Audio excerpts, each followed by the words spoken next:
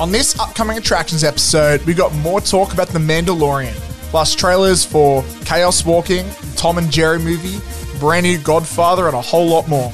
Plus reviews for Fat Man and Freaky. Plus the MDF game. Come join us on this episode of Midnight Double Feature.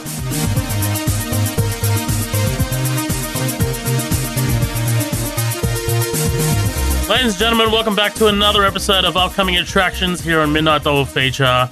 We are here to help you guys get through the latest trailers and the latest movies out currently, wherever you may be, whether it's either VOD or in theaters. I don't know. That whole world is kind of a bit of a blur at the moment. Matt, what's happening, man? What's cracking? Bit of this, a bit of that, man. I just got Miles Morales on PS4. I'm loving it. I'm loving it so far. Bit more of the same, but I love that last game so much. So yeah, I think once I imagine you're probably done by now, right? Because you got on PS5 like about a week ago. I'll save my thoughts because we're about to get into what we've been doing lately. I'll save my thoughts for that because honestly, I haven't been doing anything lately but playing PlayStation 5. Right, because that's all I've been doing. I was gonna say maybe once I finish the game, we can do a spoiler talk at some point. Oh yeah, I think we definitely will. Let me just don't go ahead spoil anything and for me yet. No, there's no spoilers going to be here, guys. Don't worry. Let me just get the obligated things out of the way. Social media, guys. Social media is everywhere. Follow us on our socials. The After Party on Facebook, at Midnight Double Feature for Instagram, at MDFPod for Twitter. If you want to buy some merch, head to midnightdoublefeature.com. That's also where you can head to our exclusive members-only club called The Green Room. Head to patreon.com/Midnight Double Feature. That's patreon.com/Midnight Double Feature to support the show, to help us keep the lights on here at Midnight Double Feature. We're an independent podcast. We don't do any sponsorships. We don't do any advertising. The only thing that we do advertise and plug is ourselves because we have no dignity. All right, man, let's get into today's show. Before we do get into our trailers, I kind of like this thing that we've been doing the last few episodes where we just kind of talk about, us and what we've been doing, what we've been watching, what we've been playing, what we've been reading. Okay, look, PlayStation 5, we already started talking about it. I got one. I was lucky enough to get one. Honestly, when I pre-ordered it, I had no idea that other people wouldn't have one because I got the email and I was like, oh, yeah, cool. Let me put my deposit down. All right, awesome. And I'm just assuming my friends did as well. And, the next day happened and all of the news articles were just like, oh, PlayStation 5 pre-orders sold out. What? I was like, what? Excuse me? So I managed to secure one on launch day, which is great. I love it. I've been playing it a lot. We're playing a lot of Warzone still. So, there's still not that much new I've been doing with it. I've been playing Black Ops Cold War. I've been playing Spider-Man Miles Morales, but actually I purchased the Ultimate Edition, which comes with the PlayStation 4 game as well, so the original Spider-Man game. Oh, yeah? So I've been going back and finishing that, because if you recall in our last episode, I said that I never got to finish Spider-Man PS4. Which is insane to me, because I was obsessed with that game. I know. Are you freaking out over Peter's new model? Honestly, I didn't notice it the first time, and then I saw the articles, and I was like, I don't care. Honestly, he looks and sounds like someone who would be named Peter Parker and has Spider-Man abilities. That matters the most to me. I get, how the original actor would be feeling for sure, but that's show business, right? I mean, it's not your IP. You got paid to appear in a game. So I'm sorry. It's just funny. I can't think of another situation in the history of any form of media where it's been like, oh, it's the same game. We're not changing anything except how one person looks. And you could argue, yeah, they're trying to make him look more like Tom Holland, but they're not making him look like Tom Holland. So this makes you wonder why, but at the same time, I guess it doesn't really matter, right? Apparently, it has something to do with the PlayStation 5's capabilities. I'm not sure. I'd need to educate myself on that. But yeah, I don't know. It is a strange thing. I guess it's kind of like being recast in a movie. But if that movie were coming out later by a year, it'd and be it's like the same if the same movie came out, but they just reshot the scenes with one act. Oh, basically what happened to James? What was it? James Spader? Kevin Spacey. Sorry. What was that movie where they reshot all Kevin Spacey's scenes? Yeah, All the Money in the World. Yeah, absolutely. It's basically that, but in video game form. Yeah, I think that's it. You nailed it. Except I don't think the original actor got accused of what Kevin Spacey was accused of. So, yeah, that's a little different. Yeah. But the PlayStation 5 has been great, man. Honestly, for me, it's the load times. Like, there are no load times. I remember Spider-Man, the original game, had quite a few load times, especially when you're fast traveling or like, booting up the game and things like that. And I was like, man, like there are no more of those when you're loading and, it's a slow motion kind of like Spidey still. There's none of that. There's no tips at the bottom of the screen. It's just, boom, you've started the game, you're in. Here you go. And it's just like, holy shit, man. Like for a game to get rid of load screens altogether is a big thing for me. So I am curious to see what else the PlayStation 5 is able to do in the future. It's been great. Can I ask? Honestly, can I ask? Yeah, go. You said you're playing Call of Duty and some like older games as well.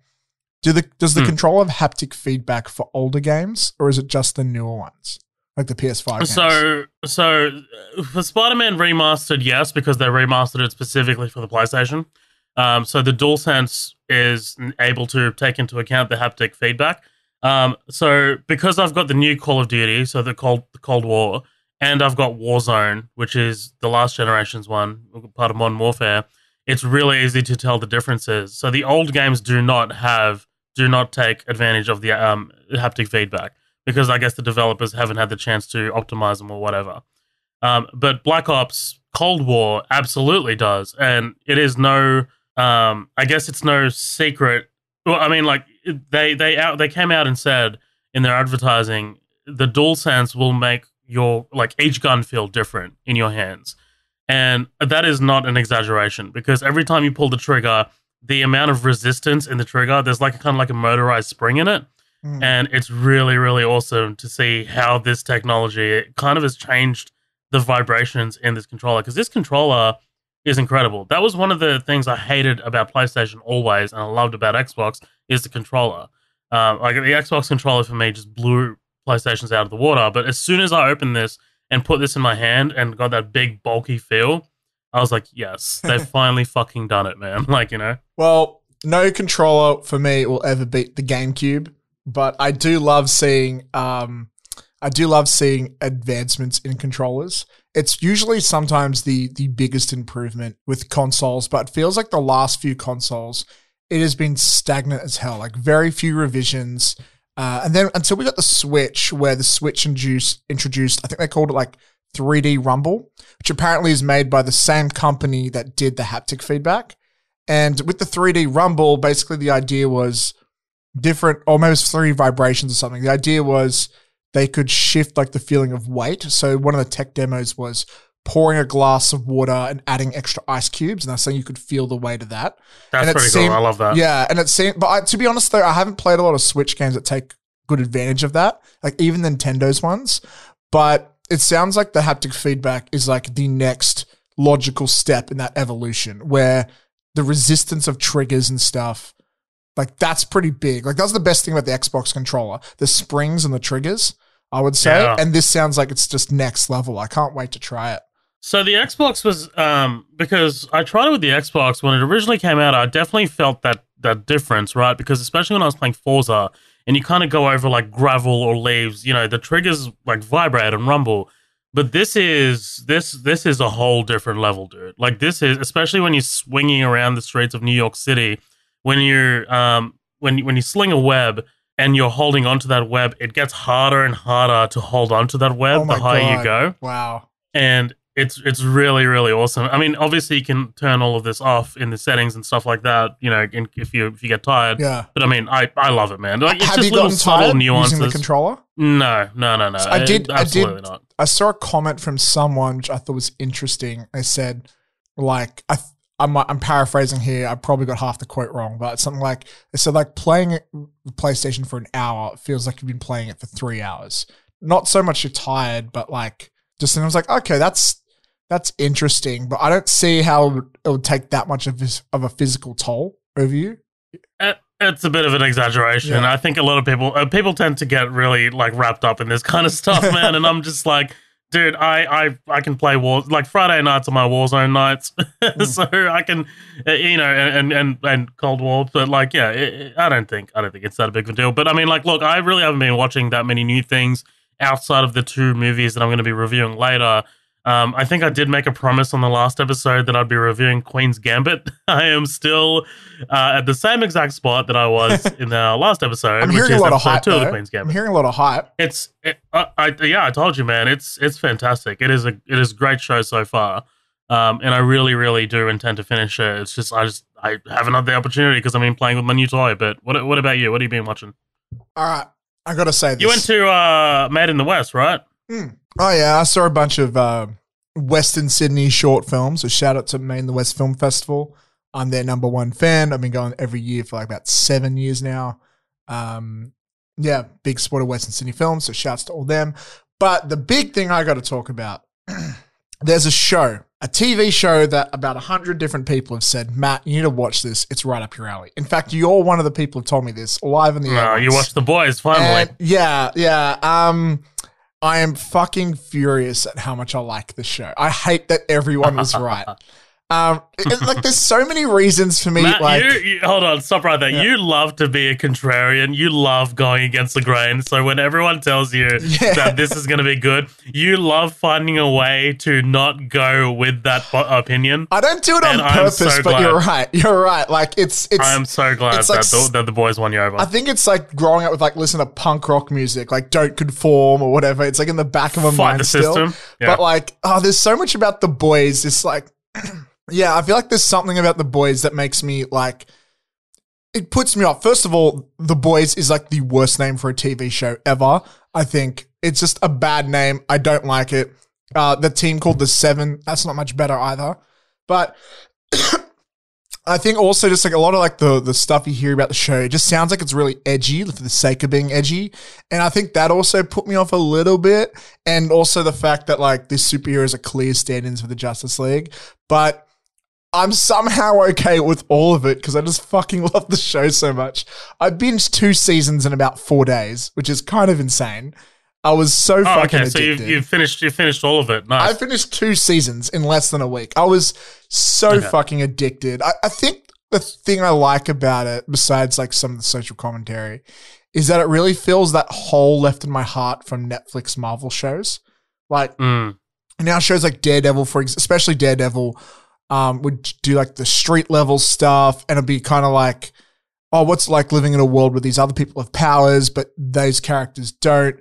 Like that level of like stakes has always been really interesting to me. And the fact that it's also gritty and all that, it's kind of like everything I liked about the tone of those Marvel Netflix shows is present here, but it's done better. Like the writing is better than most of those shows, I would say. Even some of the actors, no hate to the ones I do like, but if you're a fan of the Marvel Netflix shows, I really recommend The Boys because it's very similar, like the grittiness of it too. But fuck, dude, Homelander's a cunt. That guy's a fucking douchebag. Can we just without spoilers, talk to me about Homelander, because I think Homelander is one of the most fantastic characters who graced the screen in a very long time. Like, he is so ridiculously charming and interesting to watch because you just don't know what he's going to do next. Yeah, and like, I guess it's coming off like the whole political election where like you see one thing in the news and you hear other things online about all the candidates and stuff. And everyone's always trying to accuse the other one of being evil, but they act all nice on camera. That's really there. Like that, everyone says that about every politician ever, but that's like really front and center with Homelander. The fact that he's always trying to present himself as like the world's savior and like the perfect ideal hero, but behind closed doors, he is the most evil son of a bitch ever. I'm surprised we haven't seen him kick a baby yet. Like, this dude is a fucking evil. And like, they keep taking it to like another level. Like, at one point you find out like he raped someone. It's like, of course he did. Because what else could he do that's not fucking evil? Like, he just, the scene with the plane is heavy. It's burned into my mind. Oh my God. Like, it's also like weirdly realistic. Like, it makes you think about realism. And if you remind yourself about how these superheroes are stand-ins for like other aspects of life, it's really accurate and scary. The way they show how the media can be used to like spread lies and or do a spin on stuff, and how PR kind of affects the world.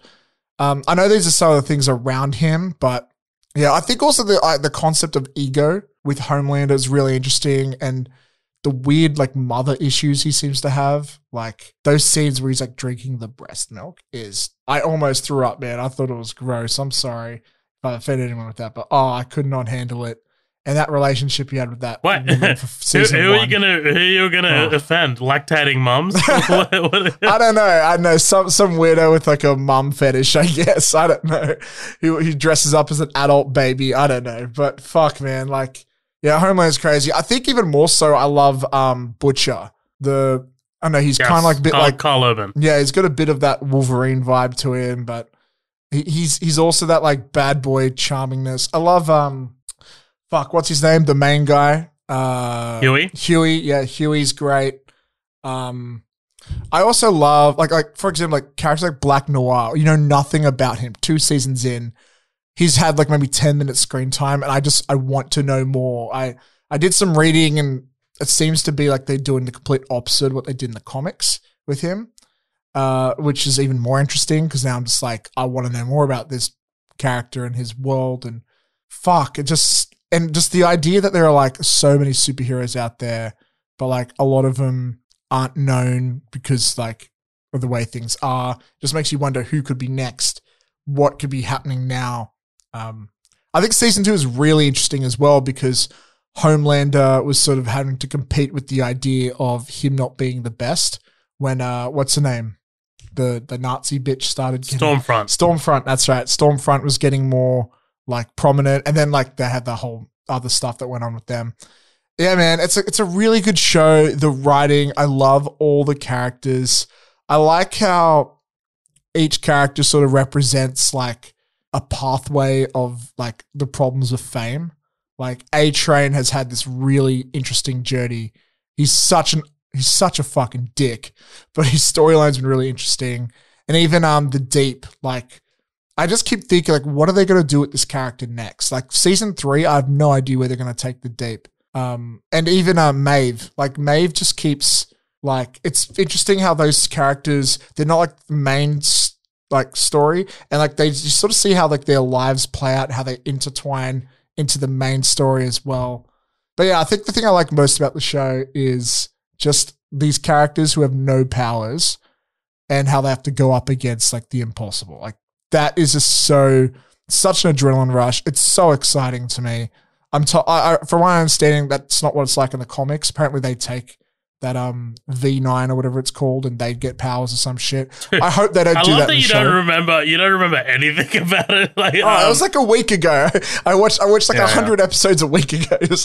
What was it called? It's Voltage 9, Von 9, whatever the drug's called. I forgot. I hope they never get powers, those characters, because I love it whenever like Homelander comes and they've got to like fucking hide. Yeah, I mean everyone loves an underdog story. I mean that's what makes it interesting. I mean if you were to give me a one-line kind of like sentence for this show to get me in, is that, you know, what would happen if Superman were evil and he were controlled by an evil corporation? Like, I mean, that to me is just like, okay, I really, really dig that. It's like, and that's enough to get me in.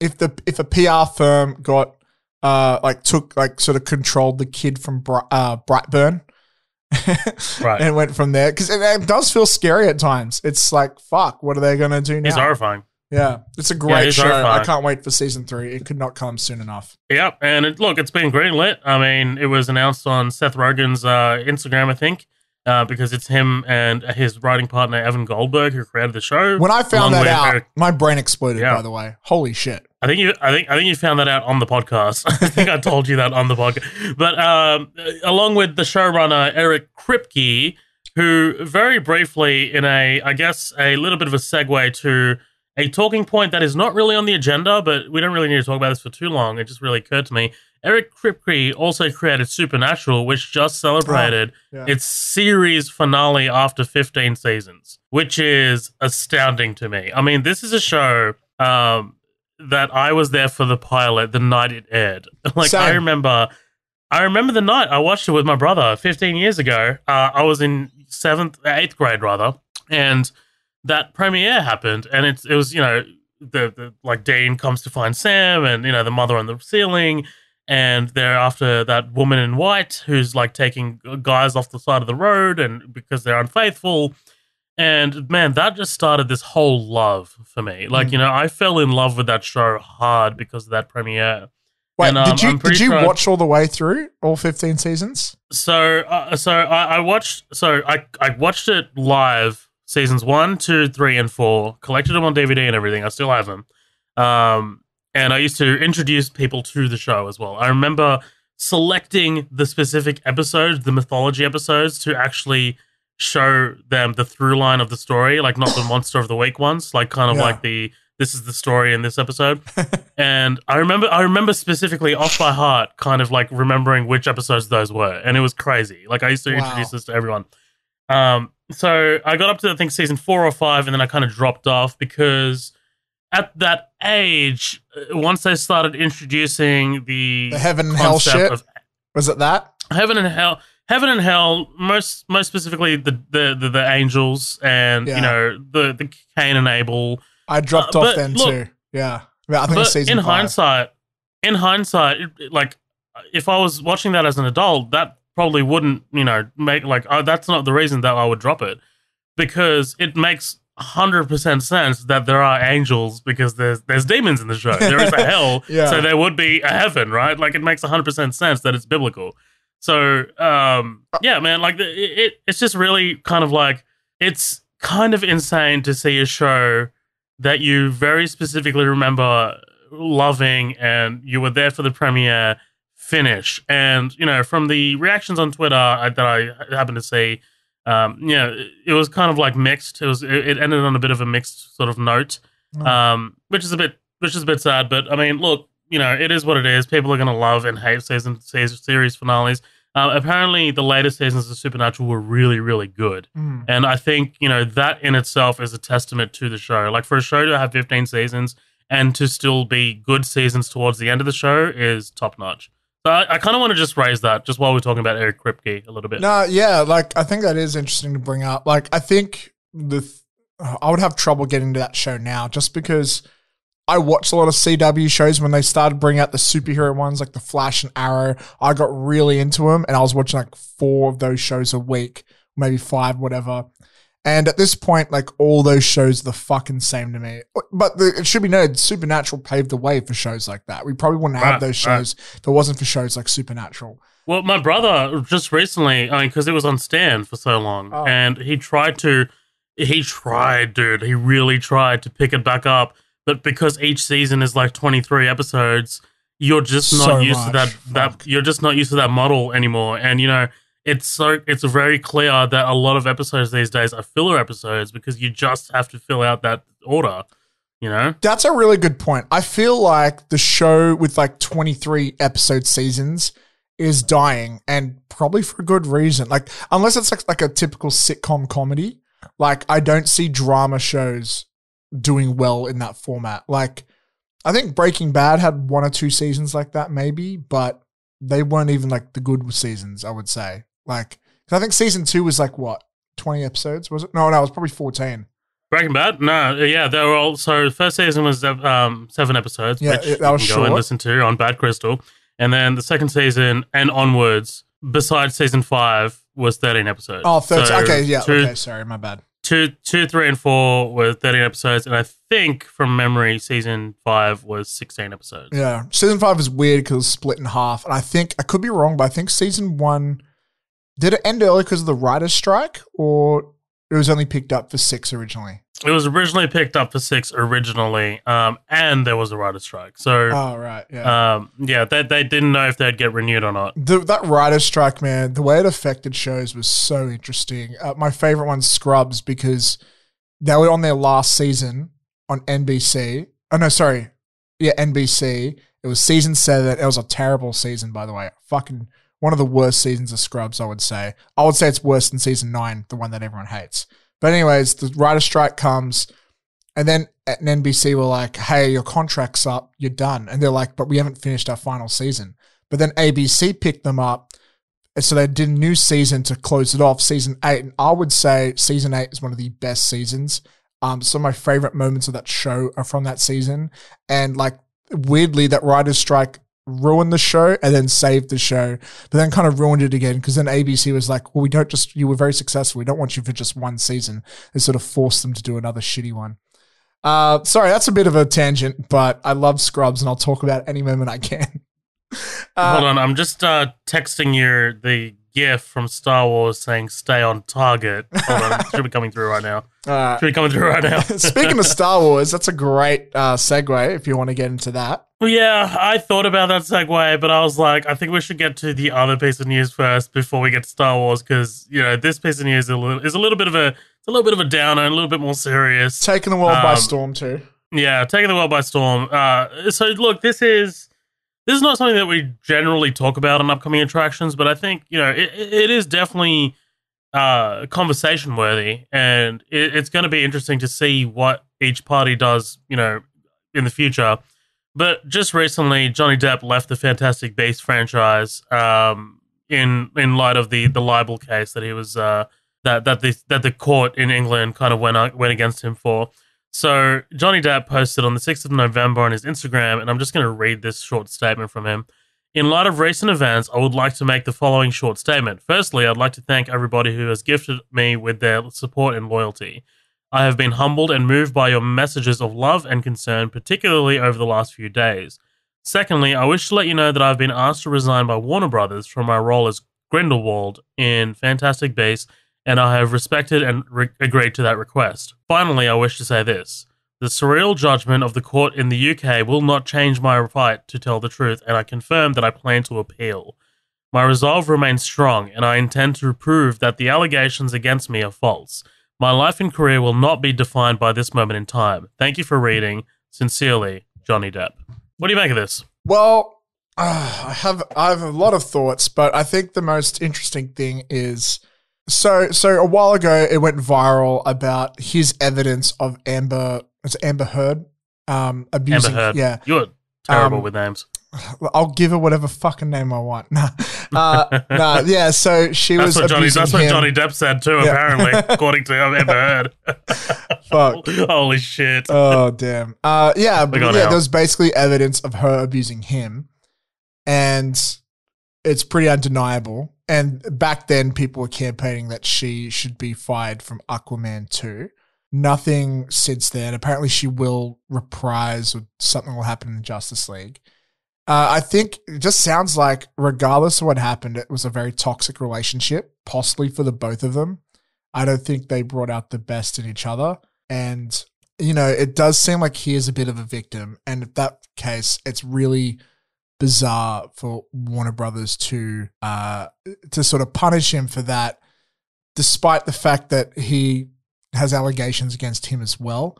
I do understand Warner Brothers wanting to distance themselves from that, but it seems to be the public opinion seems to be on Johnny Depp's side rather than Amber's, which is really bizarre to me. Like, I'm not seeing a lot of people like getting mad at Johnny Depp. If anything, they're supportive towards him. So it's kind of bizarre because usually the reason a studio would drop someone would be because of public backlash. So unless there's like some facts in the case we don't know about or something else that's going on, I feel like we're missing a piece of the puzzle here. Like, it seems bizarre. I could see a situation where there's backlash and they bring him back, maybe. I don't know. But it's a very bizarre scenario. What's your take on this, man? I definitely agree that it is a bizarre scenario, and I will concede to the fact that I don't know a lot of the facts of the case. I know that there was a lot of evidence that said that Amber Heard was kind of making this up, or, a lot of it was fabricated, and that he was kind of like perceived to be as a bit of a victim. But here's the thing, right? So this case, this ruling by the court, is public record, right? I mean, like this makes things official. This ruling is an actual thing in law. This is now, I guess, what they call precedent, which is when courts can look back at previous cases and make decisions on current cases or future cases based on past cases. So I think what the studio's doing is kind of damage control. They're like, okay, look, this is now in the public eye. This is now official. This is now legitimate. The court in this case has said, and I'll read you the judgment. I'll break it down in a sec. Has said that he is technically a wife beater. It is true. So, and like, look, as much as I don't fully agree with that, mainly because I don't have the evidence in front of me, it is kind of what it is. And I don't think, I'm going to say this right now, I don't think Amber Heard's going to be in Aquaman 2. Like, I know she's on the call sheet currently. They haven't started shooting, but I don't think she ends up in the final cut. If she does, it'll be massively reduced. Yeah. I just don't see it happening. Well, I think that that happened to TJ Miller for Deadpool 2. He had some allegations against him or something, and you could tell, like, because he was a main character in Deadpool 1. He is in Deadpool 2, but it's incredibly reduced. He's basically there for a glorified cameo. It's like 1 or 2 scenes. Right. And I could see that maybe happening to her, but I think also her character would be very easy to write out. Right, exactly. Yeah, no, for sure. But let me just read this. So this is just a bit of a breakdown. So apparently Johnny Depp brought the libel action under Section 1.1 of the Defamation Act 2013 against a publication of an article which the headline said, this is from the Sun newspaper, by the way, the headline said, quote, "Gone potty. How can J.K. Rowling be genuinely happy casting wife-beater Johnny Depp in the new Fantastic Beasts films?" Now, before a publication runs a headline like that, they must consult their solicitors and legal team and probably the risk team, because that is insanely incendiary, right? Yeah. I mean, that is huge. But essentially, the decision in the case, Justice Nicol found that while the statement of, quote, wife beater would cause serious harm to Depp's reputation, a fact which was accepted by the Sun's legal team in closing submissions, it was also found on the balance of probabilities that such a statement was true. Of the 14 incidents of physical violence alleged against then-wife Amber Heard, 12 of them had been provided to the civil standard, have been proved to the civil standard, which is balance of probabilities. So, you kind of need to weigh up that it's not a criminal trial, right? Criminal trial, the standard is that you need to prove beyond a reasonable doubt that it did happen. Whereas in a civil case, you need to prove that you need to kind of balance it out, right? Is it more likely that he did it than he didn't, right? So for the 2 incidents which could not be proven, the judge noted that this was due to certain facts not being put to Depp during cross-examination. Further, the judge rejected Depp's case that this was all a hoax concocted by Heard, finding that she had not been physically violent towards Depp. So, I mean, look, there's 12. I think, I'm not saying that, I don't have the evidence in front of me. I can't weigh the balance of probabilities myself, but the fact that there's 12 and all of those 12 were found on the balance of probabilities to have been true, I'm not taking a stance. This is not an actual opinion. I'm just saying that this is what was decided in the case. And look, courts aren't always right. That's why we have an appeals process. That's why Johnny Depp is going to appeal, right? I mean, if he seriously believes that there was a miscarriage of justice in this case, which he does, then he's going to appeal this case.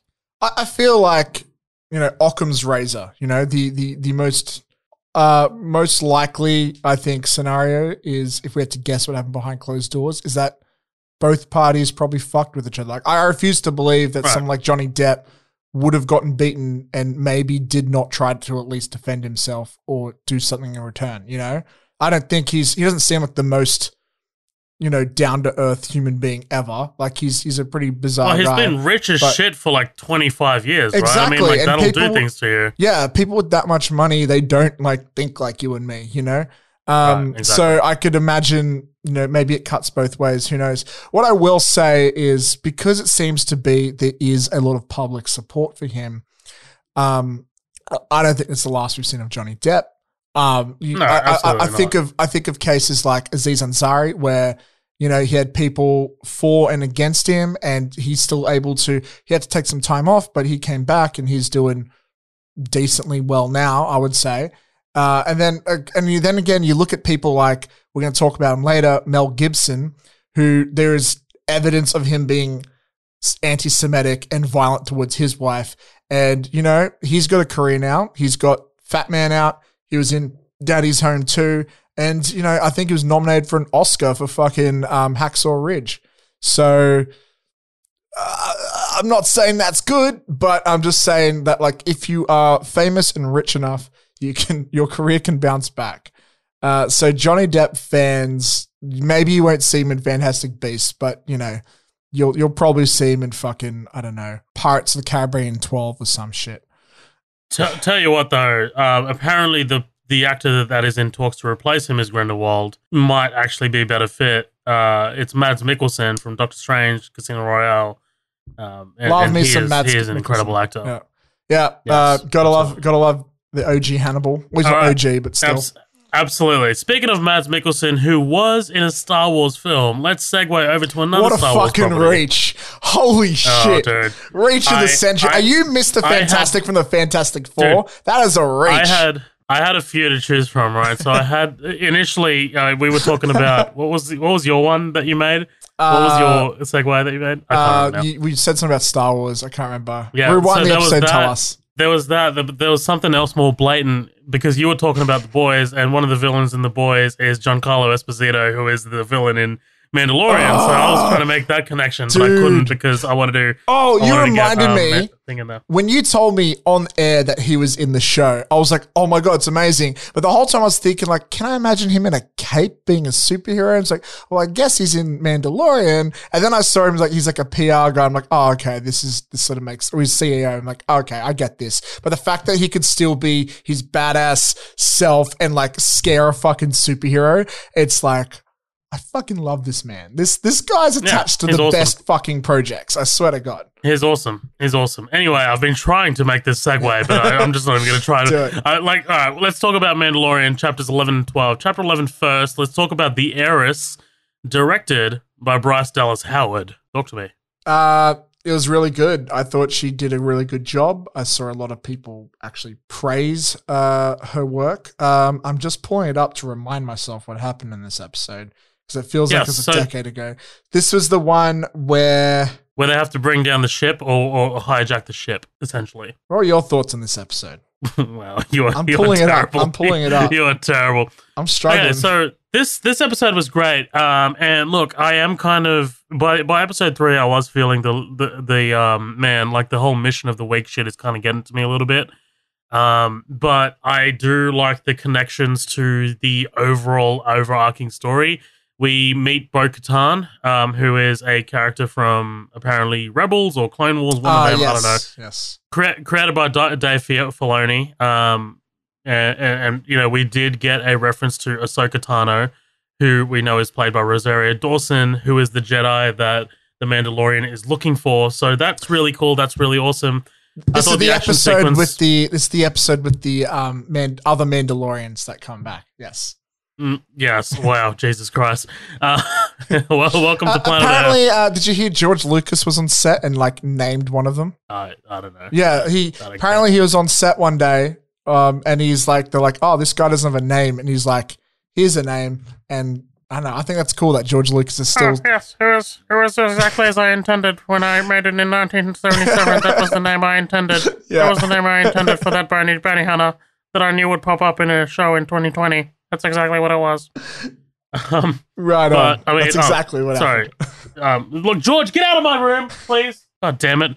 He likes to. He's blown through his $4 billion of Disney dollars. George, come back in here, George. George, come back in here. We got so many questions. Ladies and gentlemen, it's a new interview here at Midnight Double Feature with George Lucas, the man himself. So George, please tell us, back in 1977, when you knew that in 2020 that we were going to do a show about a bounty hunter, like, what was your vision? Like, did you know it'd be exactly how it is now? Well, look, really, it was exactly as I intended.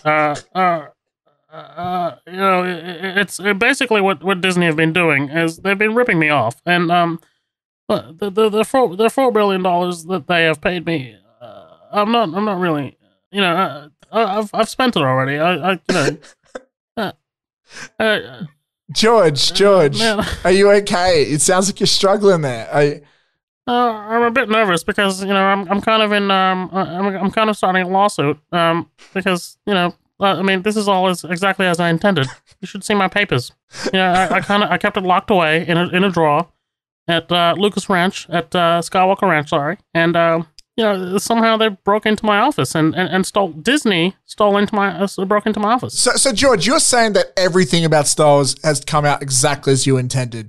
This has been your vision from the start.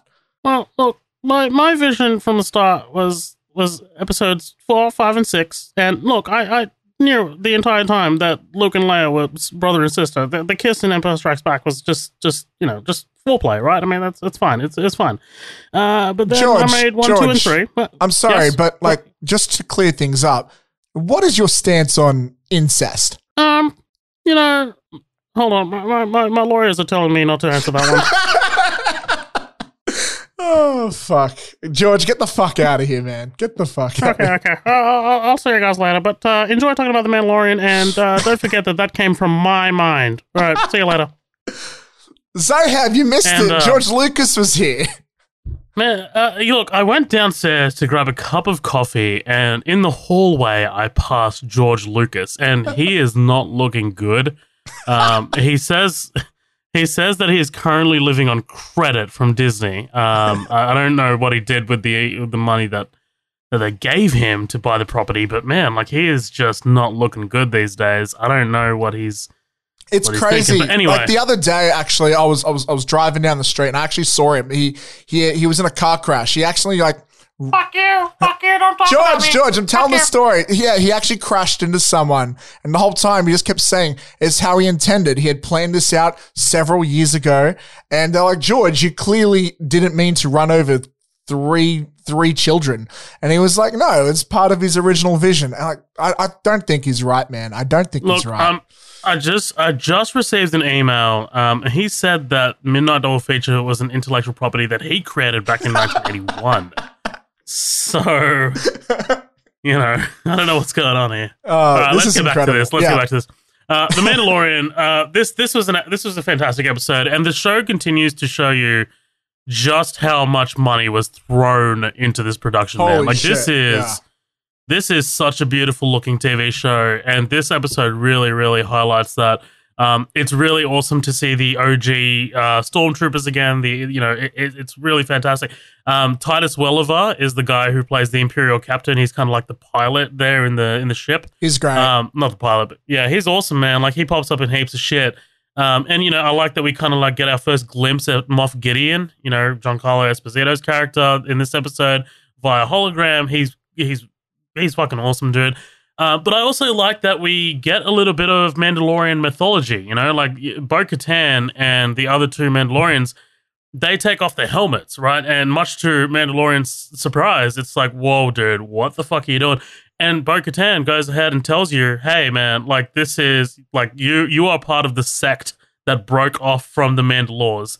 And that sect continues to keep their helmets on. We do different shit. It's it's just man, that's awesome. It's great world building. Yeah, it's this is the way, but your way is different to our way because everything we've been told is wrong. It's crazy that everything we've sort of known from season 1 and other stuff, the way that's sort of able to sort of weirdly retcon it, but in an interesting way. In the space of 2 sentences, it was pretty insane. That was a really interesting moment, and I wonder how it's going to play out in the future. It also explains, I always thought it was weird, what, these guys are supposed to wear their helmet 24/7. That's a little weird. I know it's Star Wars, but even by Star Wars standards, it seems a bit... Never double thought that. It was cool with, I'm not sure it was that episode or the one after it, but you get to see him drink. And he had to sort of lift it up for a brief second. And it's that his life must not be convenient. And now it all makes sense to me because, he's a part of a cult. It's meant to be fucking weird. Right. And that whole element is pretty cool. But when Bo-Katan takes her helmet off and it's Katie Sackhoff, who is kind of like a legend in science fiction TV. She played one of the leads in Battlestar Galactica, and she is just, she played Starbuck, and I've been watching Battlestar Galactica. She is awesome, dude. That actress is just incredible. That show is incredible. But she also played Bo-Katan in the original, like the first time you see her, like I think in Clone Wars or Rebels. She is like Bo-Katan has always been played by Katie Sackhoff, and it's kind of cool that the actress who played her originally in the cartoon, like actually had the opportunity to play her in the live action show, which is fantastic. Yeah, something the Mandalorian's getting really good at is fan service to the hardcore fans. Like while the new movies and stuff, their fan service is like, hey, here's R2-D2 for the 10 millionth time. Remember him and the theme song? Like this, it feels like a show meant for like the hardcore OG Star Wars fans, because the little Easter eggs you get are like the ones you would not see coming, especially if you're not deep into the lore. Like I find that really cool about the show. And the way it's not totally in your face. Like we still haven't seen a proper lightsaber yet. That's amazing. I love that. And there's a dark saber for like one shot, I think it was. But yeah, that's really cool. I'm loving, I think the action scenes were really good in this as well. I think, I think that about both these episodes. I feel like it's only getting better. This season, the directing of the action scenes is even better than last season. This is a good episode. I think I like the next one even more though. Yeah, we can talk about the next one. So the next episode was The Siege. And really awesomely, it was directed by Carl Weathers, who plays Greef Karga, which is really cool to see, man. Apollo Creed directing episodes, man. I'm all in for that, man. That's awesome. Apparently, he went to Jon Favreau on his hands and knees and begged him to direct an episode, and you can tell that, man. I really like how there's a lot of like chase scenes in this with the speeders and stuff like that. I thought that was really cool. I really enjoyed those scenes.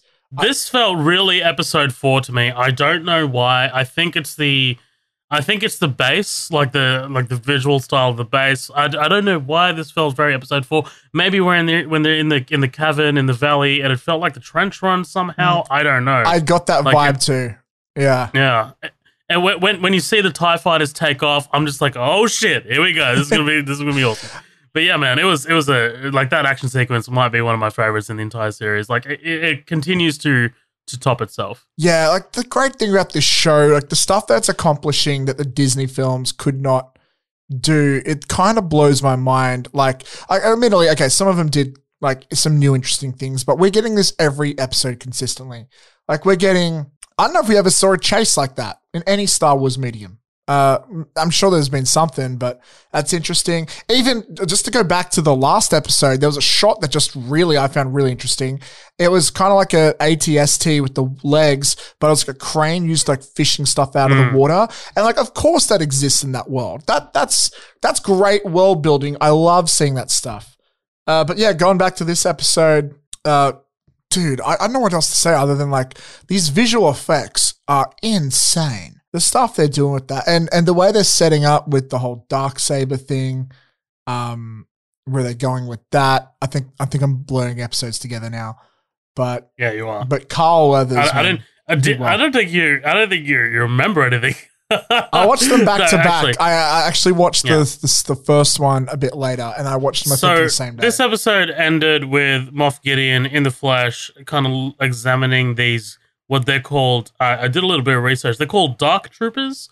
So a little bit different to the Death Troopers in Rogue One, in that the Dark Troopers apparently in canon have Jedi capabilities.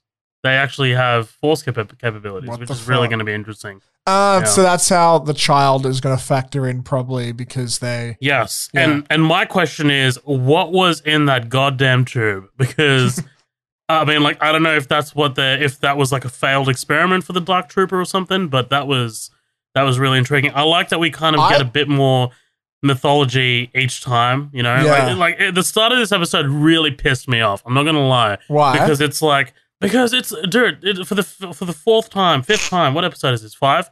We've landed in a location, you know, Mando wants to do something. Oh, but first, help me do this. And then it felt so by the numbers, man, and I was like, "Fuck, are we gonna do this again?" Yeah, so I feel like we're gonna go assault a different location, and but I like the connectivity that we eventually end up with at that location. If it wasn't for that last kind of like 20, 15 minutes, maybe, then this episode would have sucked ass. Because honestly, that turned me off so quick. I'm really, really getting over that whole landing in a location because we need to out of necessity, but being strong-armed into helping people. I get it. That's a Western trope, and this is a show with Western bones.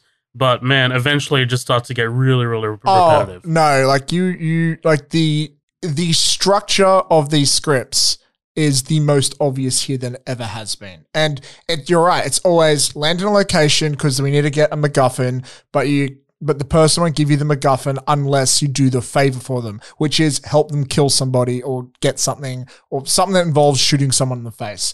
And it feels like just very briefly. It feels like in a lot of open world games, you go to an NPC, they set you a mission task, you go collect that shit, you come back, and you keep doing that. Yeah, and it's just eventually you stop doing those missions. Yeah, and it's like you can put up with it in a video game, but in a TV show where it's not interactive, it's a bit frustrating. And it was really bad in this because the way they worded it, it seemed like they knew like they were doing. It's almost like they were trying to wink at you. I don't think it was that intentional, but like he literally says something like he acts as if Amando already knows he has to do it because he's like, oh, it's going to take some time.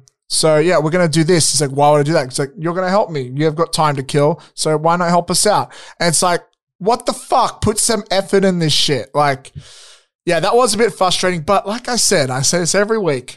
I can put up with it because I'm loving these VFX. I'm loving this world building. I'm loving this shit. I'm very easily able to forgive it. And these both episodes had some really interesting lore stuff in there. You mentioned the failed experiment, the clone thing. I thought, and I'm probably very wrong on this, I thought it was either to do with like an experimental clone of Darth Sidious or Snoke, trying to tie into like the Disney films. Because I don't think that is what it was, but I do wonder when they will start showing the transition between the original trilogy to the sequel trilogy. Because I imagine at some point they're going to have to start doing breadcrumbs for that. I think we're still a very long way away because in this the Empire's just fallen, right? So the Empire's just fallen. Luke and Leia and Han are still very young, right? I mean, like I feel like by the time we catch up with them in episode 7, they're super old. Kylo Ren is a man, he's born, right? Yeah. Like, I don't know, but I imagine the First Order, like, I don't know, how long were they around before those movies? We don't know. Right. But I imagine... we might see the birth of the First Order, absolutely. Yeah, like, I feel like that's going to happen in the show at some point. Unless the behind the scenes, they actively try to avoid the Disney shows to keep it nostalgic. I don't want to see it. Yeah. Like, I get that. Like, because I think the appeal of the show is how much it reminds you a little bit of the original trilogy, right? And the Disney, for some people, it sort of poisons the franchise. Some people don't like that. So while I think it would make sense to start tying into that, I can see why they wouldn't want to as well. Yeah, it reminds me of the original trilogy, but it also feels very fresh at the same time. Like it's its own thing. Like it's introducing new ideas, new concepts to you. So once you start venturing anywhere near the Skywalker trilogy or the Skywalker saga, it starts to feel really, really, you'd been there, done that. Yeah, like the series finale could be the Battle of Jakku, the one we never see. Who knows? But I doubt they'll go that far. I imagine they're going to try and stick as close to Return of the Jedi as possible. Either way, I love this show. It's so great. It's just a roller coaster of a TV show, and I can't believe we have it. We're very lucky to have it. Oh, absolutely. I'm thankful as shit. I also read something today real quick about apparently The Mandalorian has 5 times as many viewers and watchers than anything else in Disney Plus. I read that headline. I'm like, of course, it's the only decent show that's exclusive to the platform right now. And yeah, right, exactly. It's keeping Disney Plus alive, basically. For now, until we get WandaVision in January, so that'll be really interesting.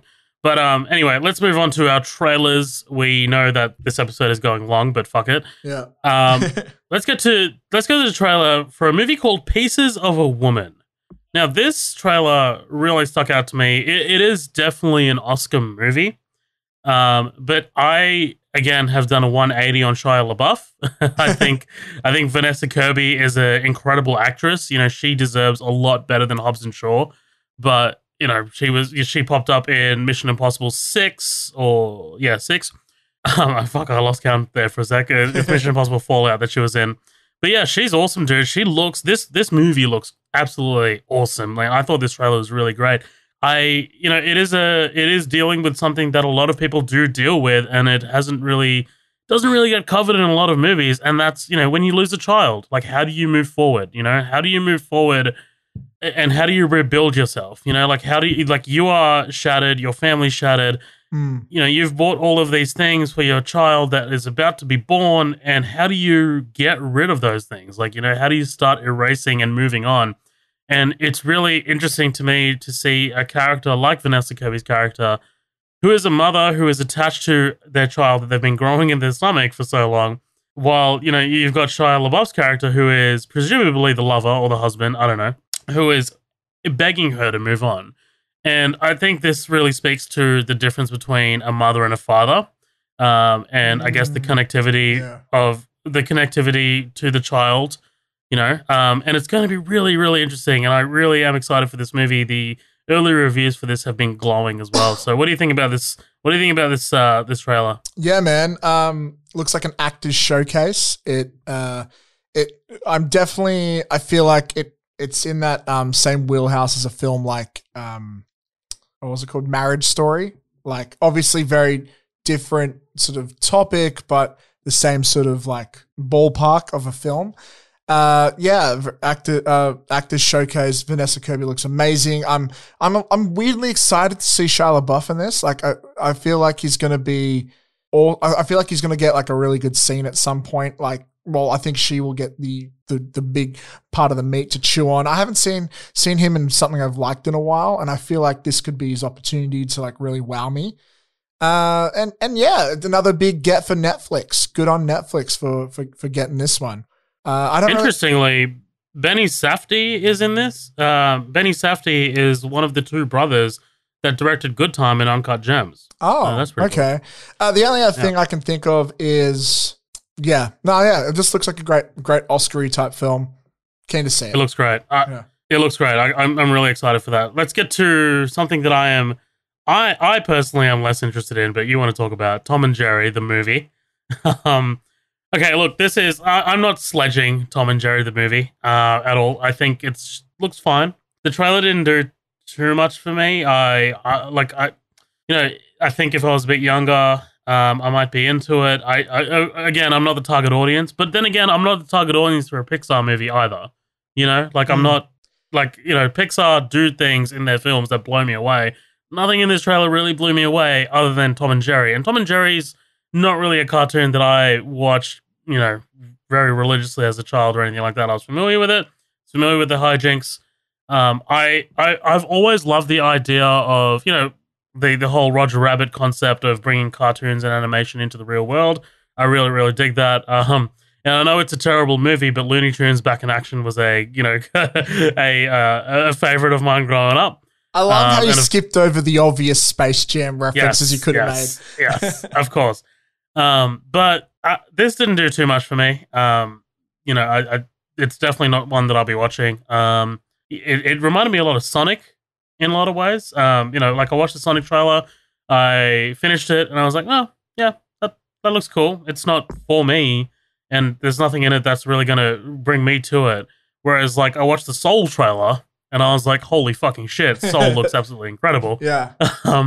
But yeah, talk to me about your interest with Tom and Jerry, the movie, not John and Jerry. Like, Jesus Christ. I was a bit of a fan of the old school classic Tom and Jerry's growing up, but what gets me excited is the animation of this. It is insane. I think the 2D animation quality here is blowing me away, and the way they interact with the physical environment is like, I think kind of revolutionary. Like I can't remember the last time I've seen 2D animation interact with real life people this level. Like it's like we haven't had a film like this in a long, long time. Obviously, like you said, we're not the target audience. It's meant for like little children, but little children probably have no idea who the fuck Tom and Jerry are right now. So it is an interesting choice of doing that. I do question plot wise, like how they start off like they've been enemies for years, but now they're friends, and they put them in a scenario where they have to be enemies again.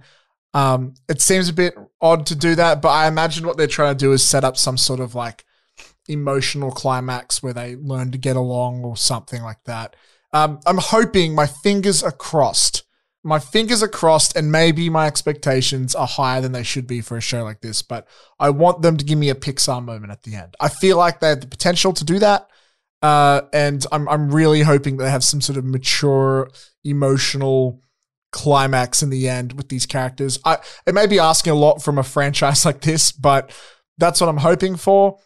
But the other thing is too, I just really love the animation, and I do have a soft spot for that old school cartoon humor. I love seeing Looney Tunes done right. And I love seeing this. So I am surprised. I was very surprised to see this trailer. I had no idea it was going to come, but I'm very curious to see how it looks on the big screen. I hate to do this to you, but I can, just looking at the director, I can probably guarantee you that this is not going to be good. This is directed by Tim Story, who did Fantastic Four 05 and Fantastic Four Rise of Silver Surfer. He did Ride Along 2, Shaft.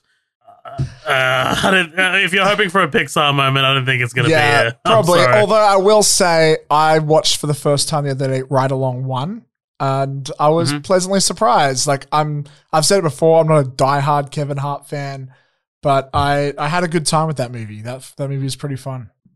Just interestingly, just to very, very briefly tangent off that, I kind of have become a bit of a diehard Kevin Hart fan. Like, I read his book. He dropped his latest Netflix special, and it is awesome. Like, he does it in his basement. I'm halfway through it. Yeah. I thought it was great, man. Like, did you get up to the greeting part? I love the greeting part. Like, when he's talking about the greetings and them in the Walmart. Oh, yeah. I've seen that, yeah. I am all about that. I know, I don't know. His stand-up has trouble getting me sometimes. He can make me laugh. I don't think he's bad. It's just I'm always constantly surprised at how famous he is. I feel like there's just so many other funnier people out there, and I just never understood his appeal. Like, I get on Instagram he's inspirational, but like I don't think that's the reason he's famous. It's not that he's the funniest person out there. I 100% do not think that. It's just, I think he's worked hard to be where he wants to be. Like, I mean, in terms of just the stand-up and the films, like, and other things that he's done as well, I think he's, I don't know, maybe it's because I've read the book. Yeah. I will say something I found really interesting about the stand-up special. I think this might be the first stand-up special released, or at least to a big scale, during COVID. Like, the entire audience are wearing masks. Sometimes their laughs even sound muffled because of the masks. I felt they're all socially distanced. It is very interesting to see stand up done in this context.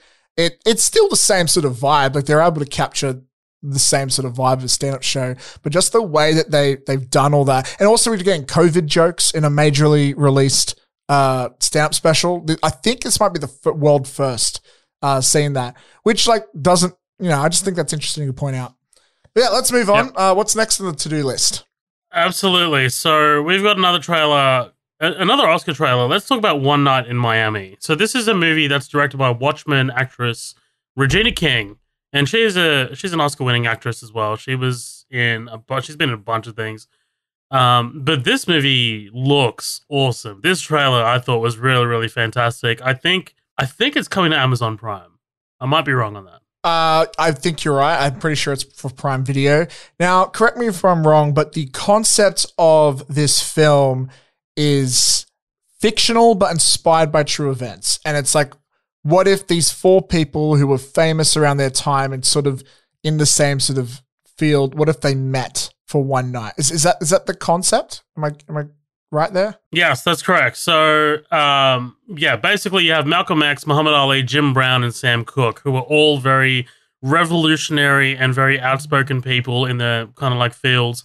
So Sam Cooke was a professional singer, and Jim Brown was a football player. I don't want to, I'm not going to explain Malcolm X and Muhammad Ali because it's pretty obvious who they were.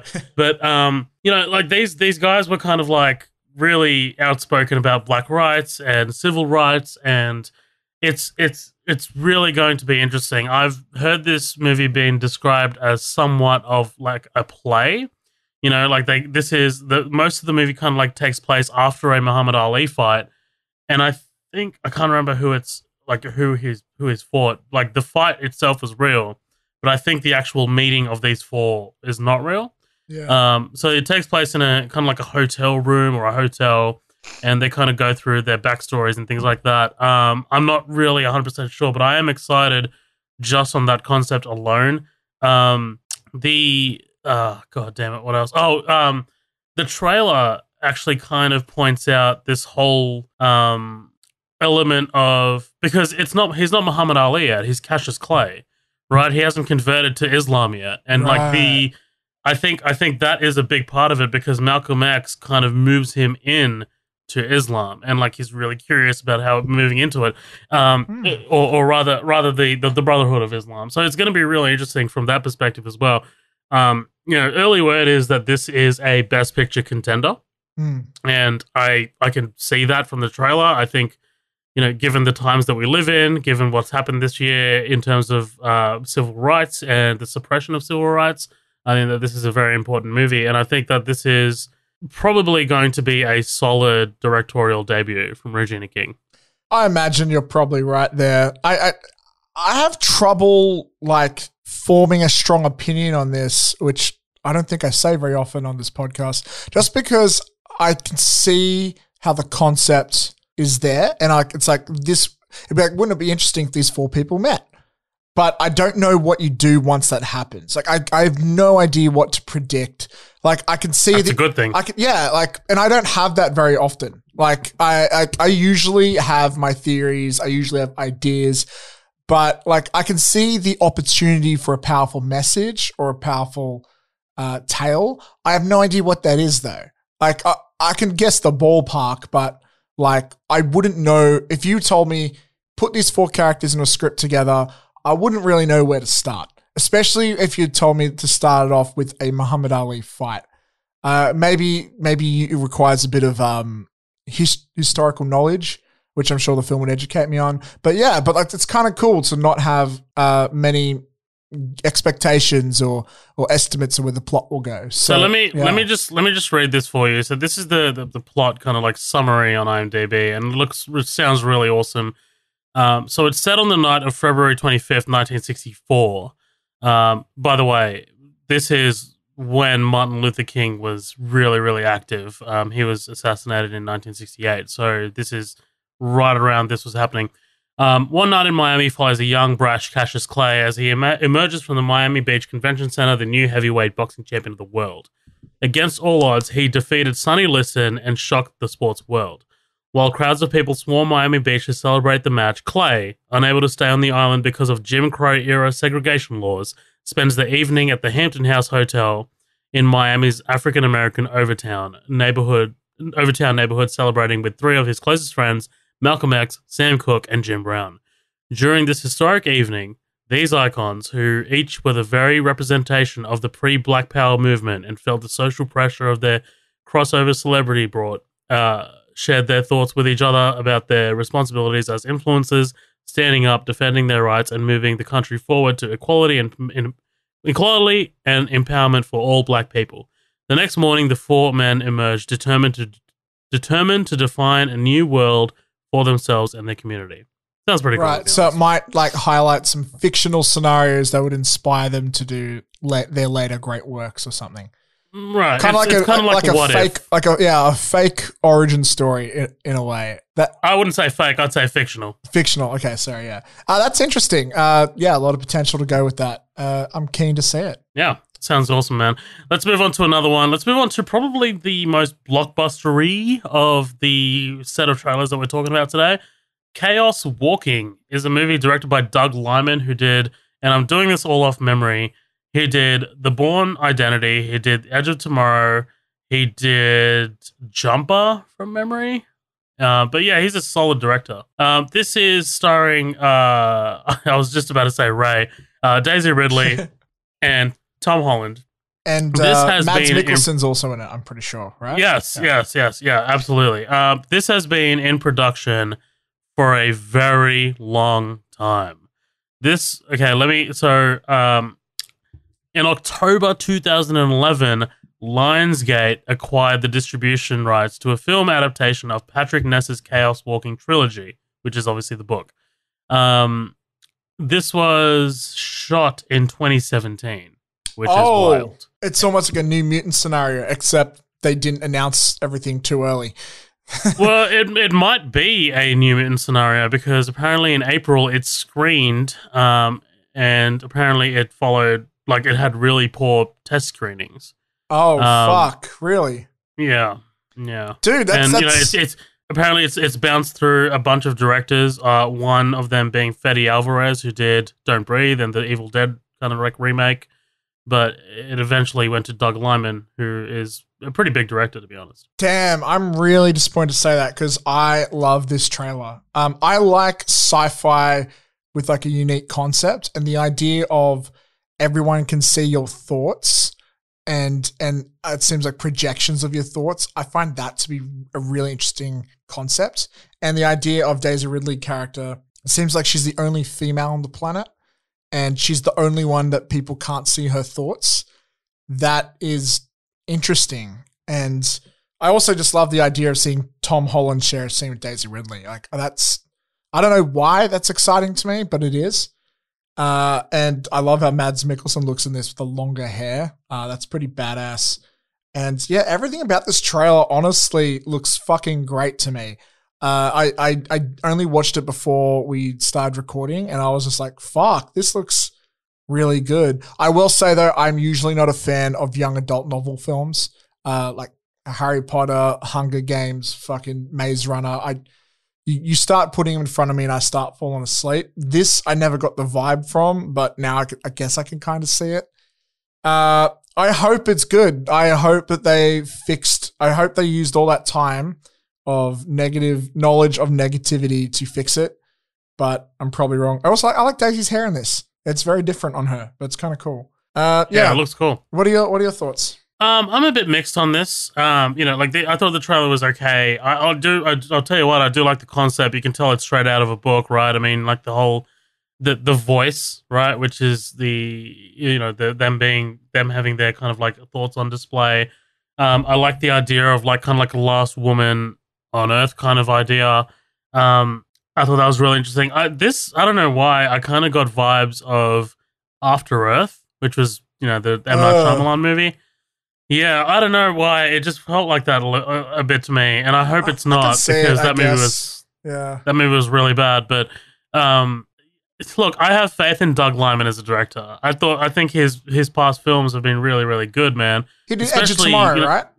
He did Edge of Tomorrow, Mr. and Mrs. Smith. American Made was the movie with Tom Cruise that he did that I thought was really underrated. But yeah, man, like, look, this trailer didn't do too much for me. I'm just gonna like straight out and say it. Other than introducing the concept, which is probably the best thing for a first trailer to do, it didn't really showcase to me a lot of outstanding action sequences and things like that. It just seemed a little that we need to do a lot of walking. That's a good thing to point out. Like, there are no like trailer moments of like blockbustery vibes. Like, it doesn't look like there's any cool action scenes or stuff. We see some shots, but it's hard to tell what's going on. There is a shot towards the end, which is the only thing that got me originally kind of going, which is, it looks like there's some sort of like CGI creature, but we see it for a split second and we don't see it anywhere else. So I'm like, what the fuck's going on there? I'm hoping that they're hiding something, and the way things are sounding, it sounds like this movie won't be good, but I love this concept. So I'm crossing my fingers for this film. I'm holding out for the director alone. I think, again, Doug Liman's a pretty solid director. But yeah, let's get on to another trailer. This is one that I added very, very late to the, I guess, agenda. This is a movie called Let Him Go. And it's a movie starring Kevin Costner and Diane Lane. And look, I know what you're thinking, right? Like, they're two very old, kind of like pre-modern era actors. But this trailer kind of blew me away. Like, I saw this trailer at the start of one of the movies that I'll be reviewing a bit later. And, you know, I hadn't heard of this movie, but I love the way that this trailer is kind of cut. And I love the music, and I love the way that it kind of ramps up the tension. I love the idea of a son-in-law, right? So someone who is not related to you by blood, who has kind of essentially kidnapped your son because your daughter has passed away, right? So I love the idea of like getting your grandson back and then tracking down that rogue son-in-law via their family, who themselves are a bunch of apparently crazy psychopaths, right? I mean, like, there's something about that is really, really awesome to me. Like, there is a lot of potential for story here, and I really hope that this movie is awesome because Diane Lane and Kevin Costner are incredible actors, and I think Kevin Costner is just he is, you know, if you go to any movie that he did in the 90s, probably except Waterworld, he is outstanding. But this is also not the first time these two have worked together. Obviously, they were Ma and Pa Kent in Man of Steel and Batman vs. Superman. But yeah, I mean, like, this looks awesome to me, dude. And I think the trailer is really, really awesome. But yeah, what do you think about this? Yeah, like, it's funny you mentioned that because the beginning, I'm just like, oh, okay, I'm getting Man of Steel vibes, and I probably shouldn't be. I'm going to be honest, the trailer didn't blow me away. But I can see the story potential you're talking about. Like, I don't think this is going to be a movie that makes a lot of headlines, but you know what? Focus Features, when I see that logo, I'm seeing that logo pop up. I'm noticing that logo more and more lately, and they usually don't disappoint. I don't know. Like, I'm a little bit indifferent on this.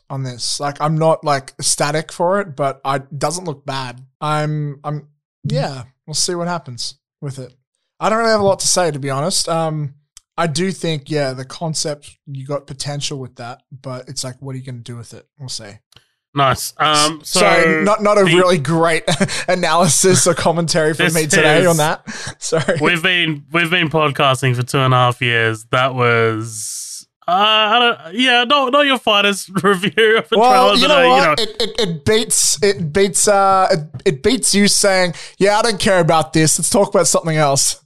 Yeah, that's fair enough. But I think, you know why? I think it might have been because I saw it in a cinema for the first time, and it took me so off guard. Like, you know, it was just like there's something that this trailer does, and it's something that the original trial of Chicago 7 trailer did, and the trailer for, Judas and the Black Messiah did.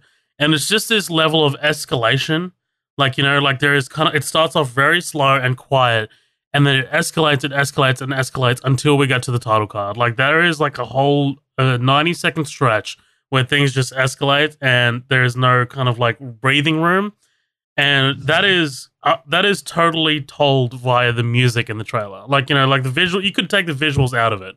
You know, you could watch this with a black screen and just have the dialogue and the music, because it's just kind of like a rising kind of like violin string.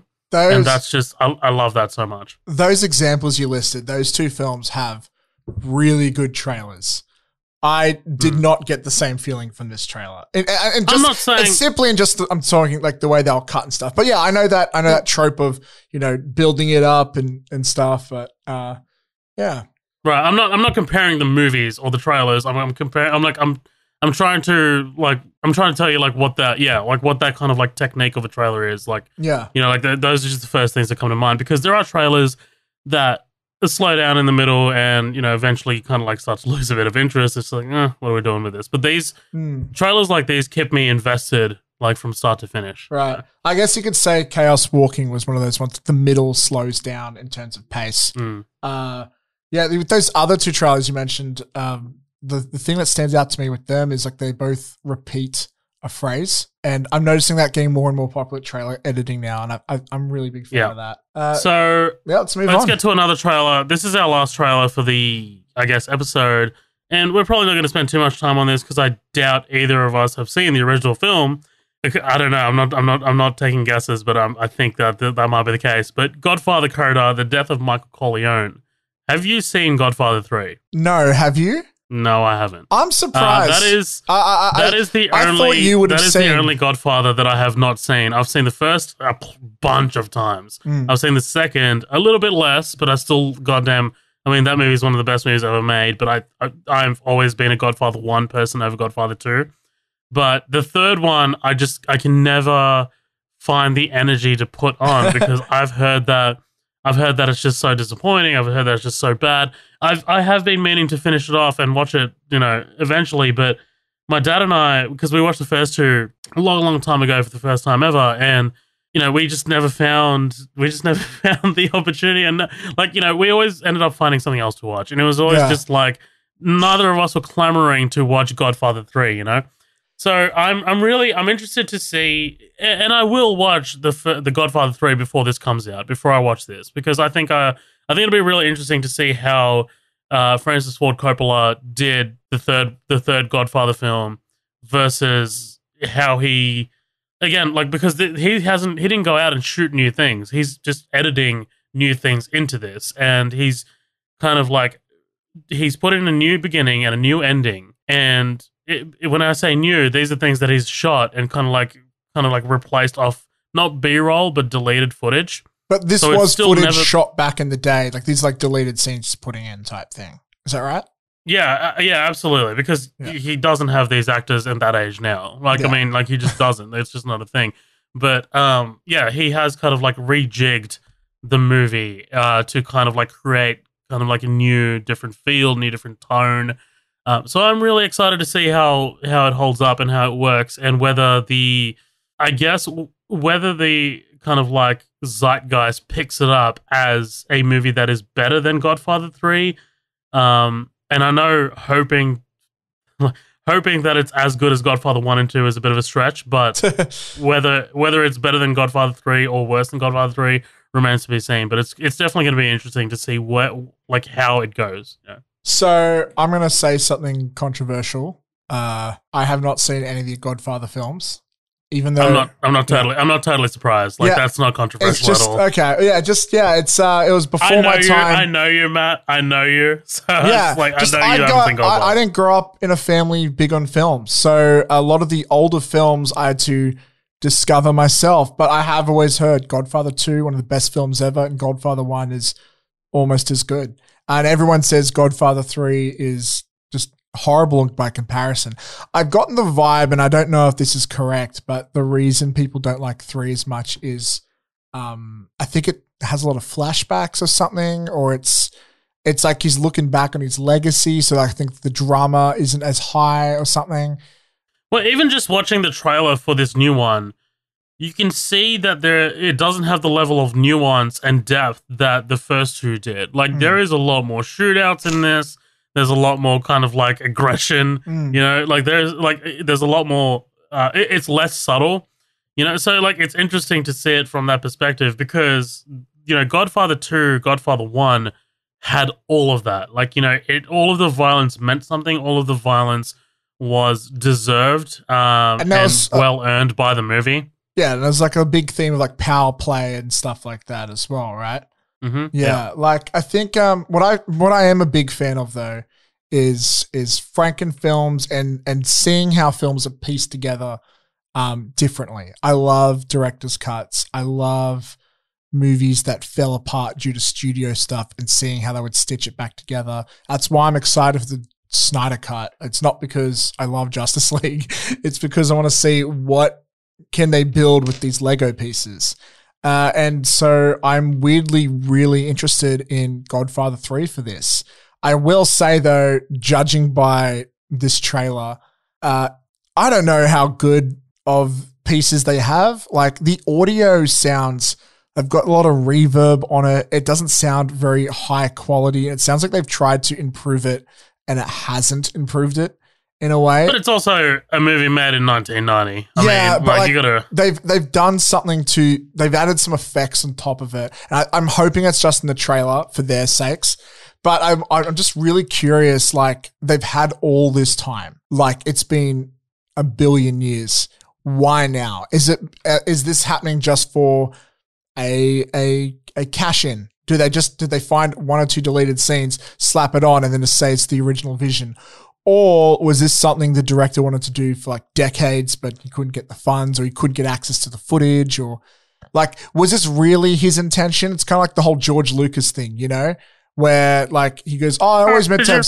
Did you call me? I heard my name. Fuck off, George. Seriously, dude, we don't want you. Okay. Yep, cool. Good callback. Yeah, but yeah, like those special editions of the original trilogy, it's like, dude, you did not intend to have a fucking giant CGI monster singing here. Like, yeah, so I wonder if it's like a cash grab or if it's that. And like you said, will it make the film better? That it would be very interesting to find out. Yeah, I mean, look, I don't have that strong of an opinion on it because, you know, I'm not dying to see. Yeah, exactly. But again, like I said, just seeing the trailer for Godfather 3, you know, you can tell immediately. Sorry, this Godfather coda. You can tell immediately that it's nowhere near as good as the first two. Like, you can absolutely tell that. But look, man, that ties us up for the trailers for this episode. Let's get into a couple of reviews that I have this week. I don't think you got out to the movies this week, right? Nah. It's I can't remember last time I had nothing to say, but I have nothing to say, nothing to review. Awesome. All right, well, let me get into this. Yeah, you're not going to talk? Amazing. Great. Amazing. Let me blabber my mouth for the next 5 minutes or so. Actually, it's a couple of movies that I think will probably generate pretty good conversation from both of us, to be honest, regardless of the fact that only one of us has seen it. Let's get into Freaky first. So Freaky is a movie directed by Christopher Landon. It stars Vince Vaughn and is out right now on VOD and in cinemas. Let's get to this. Morning. That's me, Millie. Ordinary, boring Millie. I love your dress. I think I saw it at Discount Bonanza. Okay, so I was never the most popular. Homecoming's this weekend. Booker is going to be at the dance. And boys never really noticed me. Wow! Honestly, if this was a horror movie, I'd be one of the first ones to get killed. Cue the creepy dude in the mask. Like I said.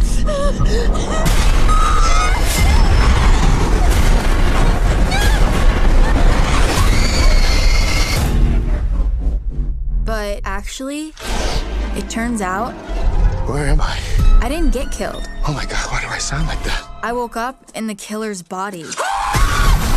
So here's an interesting way that we could do this. Since I haven't seen either of these, let me set you up with some questions to incorporate some answers into your review.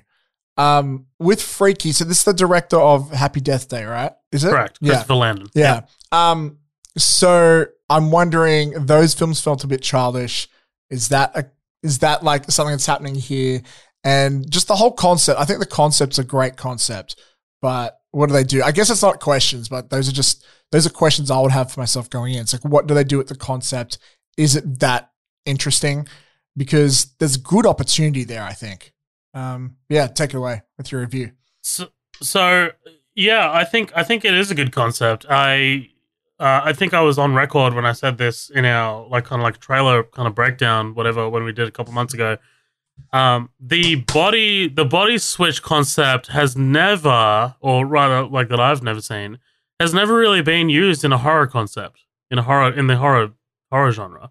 Like, this is something that we see a lot in comedy, right? Like, we've seen Freaky Friday, we've seen The Change Up. I've only seen it in comedy, I would say. Right, exactly. And it's something that really lends to comedy, which is why this is kind of a hybrid, right? It's a horror comedy. Oh, I thought of one that's not comedy. Dragon Ball Z, Yeah. Captain Ginyu, and Goku. There you go. Yeah. Sorry. Okay. You've lost me. All of the women who listen to the podcast, they've all just dried up listening to that. Yeah, but there are a bunch of anime nerds with massive boners now. So, fellas, you're welcome. There we go. Tentacle porn. But anyway, so I didn't think Happy Death Day to You and Happy Death Day, the first one, were childish. I think that they were, that's I guess that's what Christopher Landon kind of set out to make. Like, he knows what he wants to make, and he makes it unapologetically in terms of, like, he knows his target audience. Like, he knows these are people who have just turned old enough to be able to attend an R-rated film, and I'm talking R-rated in America, but they've just turned old enough, and they've got disposable income because they're working fast food restaurant jobs, and they're going on their first date. Yeah, they're going on their first date, right? Exactly. So this movie 100% appeals to that audience, and surprisingly, I really like this movie, man. Like, this was a lot of fun. Like, yeah. I'd had a lot of, I think the night that I watched it on, it was a very busy day work-wise, so I kind of really wanted to sit back and kick my feet up, and there was nothing better than a movie like this to really sit back and kick your feet up to. It is something that doesn't take itself too seriously. It is something that is kind of like very lighthearted in tone. There's a lot of jokes and stuff. There's a lot of violence. It's very violent at points. It really appeals to, I guess, people who aren't looking for something as serious as Halloween, but people who are looking for something with a bit of a lighter tone. Like, you could. This doesn't have to be R, but it is. You can take, I guess, a 16-year-old to see this. Like, the 16-year-olds will love this movie. But I think the performances in this were actually kind of fantastic, man. Vince Vaughn looks like he is having the time of his fucking life. Like, honestly, it's so awesome to see an actor who is so well established as Vince Vaughn to put themselves in a role and 100% go for it. Like, just go for it. Like, just do it. Here you are. Yeah, I think I said something on our, like, review, breakdown, whatever, that I think Vince Vaughn in this role, I could see him doing really well, because I could see him being a mass killer. He's kind of got the body shape. He could do that, but he's also, like, we know he can do comedy. We've seen him do drama, but, like, he could put all that into this role. So I'm really happy to hear that he knocked it out of the park. Right, exactly. And not really a spoiler, but the opening kind of sequence takes place in the house, and he's kind of like stalking them, and it really gave me Jason vibes. Like, he really looks, he's got the physical kind of like the stature for it. Fuck yeah. And he, like, Vince Vaughn has played a very famous, on-screen killer before. And I'm not sure if you knew this. I don't know if I'm about to blow your mind, but did you know that Psycho was remade shot for shot in the 90s? Oh, is that him? Yes, so he played Norman Bates. I didn't realize. Damn. Okay. Yes. I guess I guess in a weird way he's kind of reprising that like type of role. Right, he played Norman Bates, and like Norman Bates is nowhere near as kind of like hokey as this guy. This guy's more of a bit of a Jason character, but I love the idea of like this guy has kind of possessed this girl's body, and he can now run around in like a wolf in sheep's clothing and not be caught. And for me, if you're watching it, it gives every reason for Vince Vaughn's character to want to stay in that body, but it gives every reason for the girl to want her body back, because she can no longer go out in society because he's being hunted. It's like everyone knows what he looks like, right? So it's pretty awesome, dude. It's a great concept. Had a lot of fun with it. Great sense of humor. Lots of blood and gore. And I think it's fantastic. I'm really surprised you haven't seen it yet. I thought you were really going to go out and see this. I was thinking about. I'll probably see it soon. I didn't realize it was on VOD. I think what you just pointed out is something. One of the reasons why I like. Hold on, I just want to clarify that I think it's in VOD in the States, but I don't think it's VOD here. I'll go to cinemas then. Yeah. I think what you pointed out is actually what I really like about the Chucky franchise. Like, you would he's an adult, you would never suspect it, and that gives him an advantage in a way. Like, I find that interesting. Can I ask though, is there a whole situation like, is there a lot of comedy of Vince Vaughn doing shit like Jack Black and Jumanji where he's like, oh my God, I'm a girl? Is that like a big part of the film? Yeah, it is. Right. I think like, and it's interesting to watch that. Honestly, like it's not played out or anything like that. It's really, it doesn't kind of get under your skin. There's a lot of physical acting where he's running like a girl and all that stuff. Exactly what you would expect, right? I mean, but that comes with the property, right? Like that comes with the genre. I mean, sorry, the body swap genre, right? Yeah. I mean, like you're going right, to get actually, that. right? You kind of have to expect that, I guess. Yeah, I think just with the trailer, I love that moment where it's like, oh, we're gonna finally get you, and then like she's like, oh, I'm like a 16-year-old girl or 17-year-old girl or some shit. I'm just gonna scream and say the killer's here. Like that's fucking great way of like that was a using great moment in the movie. I like, because I mean, these kinds of trailers I kind of forget about as soon as I watch them. Like I'm just like, okay, whatever. But did not. When that happens in the movie, it's just like, holy shit, that is actually really, really clever. Yeah. Like, just what a move. It's an interesting twist on the trope because usually why are we scared? Why are we running from the killer? Because he's got a knife. But now it's like, oh no, like you're this girl trapped in this man's body and now you're going to get accused of like, I don't know, trying to murder a little girl. That's like a whole new like level to it. Like that's pretty cool. So you call this a recommend? Should I watch it? Yeah, should I go to the movies? Huge recommend. I'd say go to the movies. If you want to ask me which one's better, Happy Death Day or this, I don't know. I actually can't. I don't know which one I can recommend. I think the fact that I thought very highly of Happy Death Day probably speaks volumes because I can't choose between these two. Well, I haven't seen Happy Death Day, but I've seen Happy Death Day to You, and I fucking hated that. I hated that movie. Stupid. That movie's fucking terrible. All right, you've told us this plenty of times, but I also don't want to talk to you because you haven't seen it. I don't know how you've not seen the first one, but you've seen the second one. I got free tickets. So I went. Yeah. All right, man. Let's get to the next movie that I watched, which is called Fat Man. I don't know what I'm doing wrong. I've lost my influence. Maybe it's time I retired the coat. You still have it. Some kids with a deer rifle put 2 holes in the sleigh, one in me. All I have is a loathing for a world that's forgotten. The United States military would like to procure your services. This is a one-time deal, gentlemen. How are you, Mike? Nicole and the kids are well, I hope. Where are you? All right, so Fat Man. This is not a podcast starring Kevin Smith. You posted in the after party that you were quite surprised about this film, and last time we spoke about it, I was worried that this movie would try and be like a bad movie on purpose.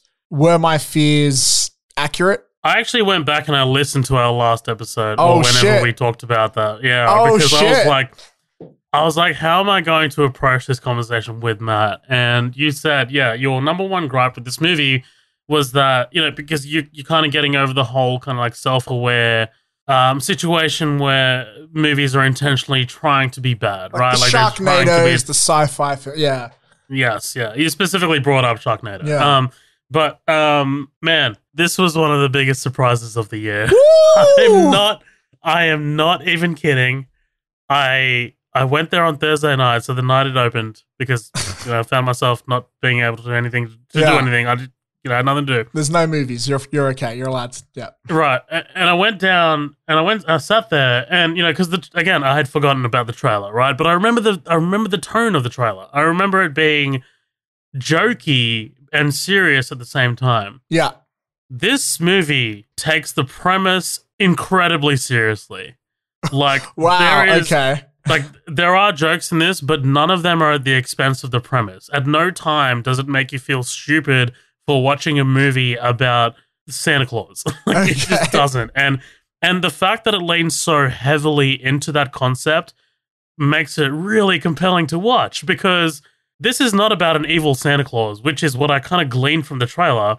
Mel Gibson's Santa Claus, or Kris Kringle as he's known in the movie, is incredibly likable. Mel Gibson gives one of his best performances in years. I'm not even kidding.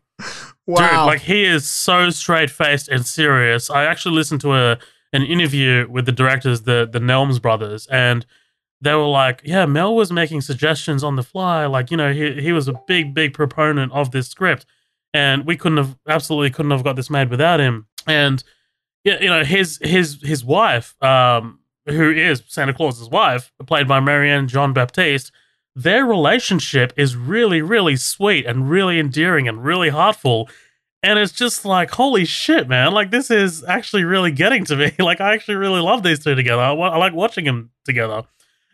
Walton Goggins is incredible as his hitman. Like, I'm not even kidding, dude. Like, it takes it so seriously. And the fact that it treats it so seriously, you forget that you're watching something so ridiculous. Like, you know, you'll forget that you're watching a movie where a kid has essentially hired a hitman to kill Santa Claus. I guess they are good actors. Like, and if they're taking it seriously. It's not that they're good actors, it's the script. The script, to me, it feels like a blacklist script. It feels like something that's been, you know, toted around in Hollywood for years and has kind of been passed on. And people, like directors and filmmakers, haven't really been able to figure out a way to crack it, like, you know, and make it work. But I think the Nelms brothers here kind of fell into something that was really interesting in that they were like, we need to take this incredibly seriously. Like, here's an example, right? So again, no spoilers. So the fat man, Santa Claus, is experiencing some kind of financial difficulties with his workshop, and he's losing money. In that him and his elves are not going to be able to afford to keep going. Well, so he takes before you go into that raises a question here, which is a great question. And this applies to all forms of the law of Christmas. How does Santa Claus turn a profit? Because they make presents and deliver them for free to children all around the world. Do they get into that? Because now I'm really curious about that. No. Dude, like, honestly, if you start, like, you kind of need to take it as it's presented to you. Yeah. So you need to take it as it's presented to you. That just occurred to my head. I'm like, hang on, Santa Claus is a terrible business model. How does he operate his business? I'm sorry, go on. So he takes a government contract. Is that right? He takes a government contract, and his elves are forced not to make toys anymore, but to make weapons for the military. And I'm just like, dude, like, they're treating this with the utmost seriousness. And it worked. It really worked for me, dude. I really, really enjoyed this movie. I thought it was really shot incredibly well. There are shots in this movie that it's just like, holy shit, like, that looks beautiful. I'm just finding out now that David Gordon Green and Danny McBride served as executive producers for the film, which is interesting because they worked on the Halloween remake together, which is pretty cool. But yeah, man, like, this is a movie that I would recommend much higher than Freaky. If you are kind of conflicted as to which two movies to go check out, it's this one. And you kind of like need to, because the idea of this guy being Santa Claus is told to you very slowly. Things start to unravel very slowly. It's not told to you immediately that Mel Gibson is playing Santa. Like, you start to get little clues here, and it's just like, oh shit. And then he mentions the word sleigh. And then it's just like, oh, okay. You're like, this guy's riding around in a sleigh. What the fuck? Okay. Right. So you start to piece together all these things, right? And it's just, it really kind of makes you work for it. I thought it was really, really a really unique movie. And it's put these two directors, the Nelms brothers, Isham and Ian, on the map for me, the same way that the two guys who did Bad Boys 3, the Bilal brothers, are now on the map for me. So I remember the plot point of elves developing weapons was in the trailer, and I was like, oh, okay. I thought they were going to go like a weird, edgy route with that. But here's a question. How deep do they get into the lore of Christmas? Like, are we seeing Rudolph? Does he fly around in a sleigh with reindeer? Are the elves like looking like typical elves? Is there Christmas magic? Like, how much like of those Christmas movie shit is in here? So again, it's very important that the directors show things that really fit into the world that they've created. The world building in this movie is absolutely incredible because you can see the directors making creative decisions to keep you in this world. Right. You know, because once you show a flying goddamn sleigh with like, you know, being ridden, like, you know, being driven around by a goddamn reindeer, that spell is kind of broken. So you never see that. You see the sleigh, right, but it's kind of like parked, right? Like you just see it. You don't. Do they talk about it flying? Like in this world, does the sleigh fly? The sleigh does fly in the world. Okay. Yeah, absolutely. Yeah, like it's not like a goddamn car that's shaped like a fucking sleigh. Like they haven't rebooted the Christmas franchise. No. But I mean, like there are some things where it's just like, oh shit, because the elves have pointy ears. Right. So it's like, all right, you know what? Some of the stuff that you're choosing to show me is interesting, and some of it is, I'm like, why did you make that creative decision? But like again, it doesn't really break it for you because you know by that point that this guy's Santa and this is Santa's workshop. And then, you know, there are other elements because everyone in the movie knows that Santa Claus exists. Yeah. Everyone. There is no child urban legend that Santa Claus is real and the adults know he's fake. There is none of that. The adults know that Santa Claus exists and that he lives somewhere in the North Pole, and Walton Goggins kind of goes on this thing where he's looking for Santa Claus. It's literally him tracking him down, like hunting him. And it is awesome, dude. I think Walton Goggins is one of the best actors working today. I think this is one of his best roles working today. This is one of Mel Gibson's best roles working today. Like there is a scene where he needs to break some news to some people, and he breaks it. In any other script, it could be comedic, but he plays it with such a straight face and with so much seriousness that it's just like, oh shit, man, this is legit.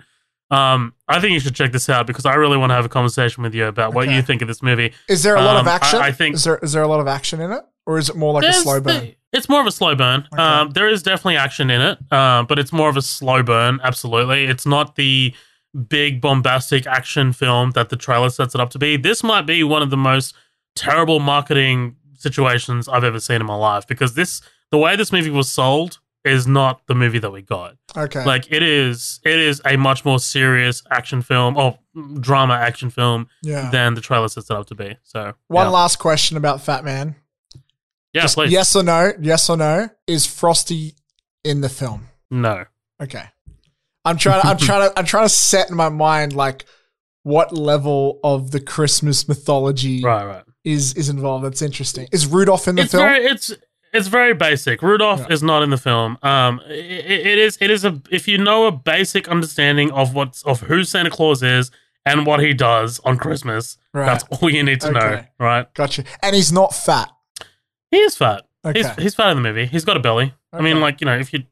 I was actually listening to I mentioned earlier I was listening to an interview with the Nellens brothers, and they were like, the question was put to them, like, why did you guys go with Fat Man? Because that's such a pretty... I like that title. Like, it kind of like punches you in the face, like, boom, Fat Man. But it doesn't tell you anything about the movie. And, like, you know, like, the original title was apparently The Fat Man, the Kid, and I think the stick or I don't know, something Sounds they terrible. used to describe. Yeah, something and apparently it was kind of like social networked to them when someone was just like, how about Fat Man? Just keep it Fat Man because it's nice and clean. And it works, dude. Like I think that title is pretty memorable, to be honest. All right.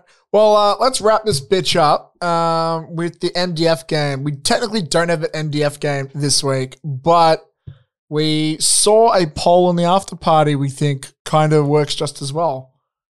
Yeah, it got some pretty good engagement, and you know this is something that we don't do too often. But I want to shout out Rick Gentuza, who posted this in the after party. But the poll was the question wasn't your favorite movie never made. I think it was the best movie never made. But I think we want to try and keep it favorite to kind of keep in line with the MDF games. But give me your favorite movie never made. So this is a couple of like little clues or parameters here. These are movies that were either about to start production, you know, they had a full cast, they had a director, that everything was good to go, but something happened and people dropped off, or it was actually in production and something happened and they dropped off. So something that we came very close to getting, and it just never materialized. And something that we kind of like look back on now and like, holy shit! Like, can you imagine if we got that? Yeah, I'm pretty sure you know mine. We're not gonna guess it too, like we usually do. Yeah. All right. Do I? Holy shit! Oh, I did vote in the thing. But I did it late because originally I read it wrong as greatest movie ever made. And like, that's a dumb question. I'll just write The Room. And then the other day I realized, oh no, it's never made. And so I deleted my answer. You'll write The Room? Yeah. And so then I went back in and I changed my answer to something that's accurate. But that being said, I'm sure if I had to think about this further, I would come up with something else where it's like some project where they changed the directors or something like that. Maybe it's Quentin Tarantino's Star Trek. That might be interesting. But that might still happen though. Yeah. Well, I went with Tim Burton's Superman Lives because I think there's images we saw of Nicolas Cage as Superman was very interesting. The history behind it with Kevin Smith doing the flyby. I think he did the flyby script. Actually, I just realized now I want to change my answer because I did see a documentary about this, but I just remembered one that's not on the list that I've always wanted to see. I want to see Sam Raimi's Spider-Man 4. It just occurred to me. We've seen storyboards. Mysterio was going to be in it. Fucking the Vulture was going to be in it as well. It looked great. And apparently I remember interviews and stuff about Sam Raimi was like, Raimi. He was so upset with Spider-Man 3 because of the studio pressure he had to deal with adding Venom in and stuff. He was really upset. And apparently his mission, his goal was, I want to make a proper send-off for Spider-Man. I want to do a film so good that like it'll make up for 3. And that's what his 4 was going to be. But during pre-production or I think they already had a script. Or during the early stages, they decided to reboot because reboots were getting bigger. And I think and also they didn't want to wait because I think he was contracted for another film. And like, well, we don't want to wait for you. So we're just going to reboot the franchise, which has turned out to be a terrible idea. As much as like those movies weren't terrible, but what it did for Spider-Man, just, they literally quit a franchise. The Amazing Spider-Man 3 didn't get made, so they could do like the Marvel reboot. So I think, I was going to say Superman Lives, Sam Raimi's Spider-Man 4, I think had potential to be maybe the best, even better than 2, because he was so passionate about that project and he was so determined to make up for 3. And unfortunately we'll never get it. Not James Cameron's, which went to James Cameron, I think, after he was stopped doing 4. I want to see him behind the wheel again for a 4th time. And your one, you chose George Miller's Justice League. Yeah, I think this was a bit of a no-brainer for me. I mean, like this was a. You have to remember the Avengers was not a thing at this time, right? I mean, like when this was happening, there was no sight of the MCU, right? I mean, like the superhero landscape, superhero film landscape was very, very different. I think George Miller is one of the best directors working today, even at his age that he is now. I think if it gets announced tomorrow that George Miller will direct a Justice League film, I think the world would explode. But like the idea and like how close we came to this was really interesting. It was going to be called Justice League Mortal, and there is a script out there currently. It is online. There were going to be no origin stories. We were just going to go straight into it. The Justice League was actually cast. Adam Brody was going to play Barry Allen. Adam Brody from the OC. Armie Hammer was going to play Bruce Wayne / Batman. That is a casting speculation that still gets, thrown around today whenever they cast a new Batman, Armie Hammer. DJ Catrona as Superman. I can't remember who that is. Megan Gale as Wonder Woman. She's an Australian supermodel. Santiago Cabrera as Aquaman. Common as Jon Stewart, Green Lantern. I love Common, that that is a casting, great by the way. choice. I think that's great. Right, and Hugh Keys-Byrne, who played the Toe Cutter and Immortan Joe from Fury Road. He was going to play Martian Manhunter, which is pretty cool. It is scary how close that was to production. Like, we've seen pictures of it and stuff. I haven't read the script, but would you like to hear something? Okay, I'm going to give the world an exclusive right now.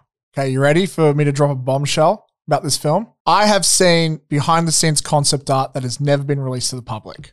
I met someone who was, I think they were head of a department. I'm not sure. I'm not going to say how I met them because when they showed it to me, I was like, I know, I followed this project. This is not online. And they were like, oh shit, I thought it was. Since then, other stuff has come out and I still haven't seen this one picture that's out there. And I'll describe it now. There was art drawn of the Batcave. And what I'll tell you is it wasn't fully colored. I don't even know if it was fucking finished, but it looked like, well, I haven't seen it online. Maybe it is now, but I remember seeing it and it reminded me like a bit of like the Batman and Robin films, like not the same, like that style of design. Like they had the big computer. It was very like, I could imagine a toy set of it. And I was just like, damn, that's cool. So that's my weird connection to the film. But yeah, I would have loved to see it too, man. I think it was I am seeing, I just Googled it. I am seeing some art that came out this year of Armie Hammer's Batcave. It's kind of like a wide shot. There's kind of like stalactites or stalagmites from the top.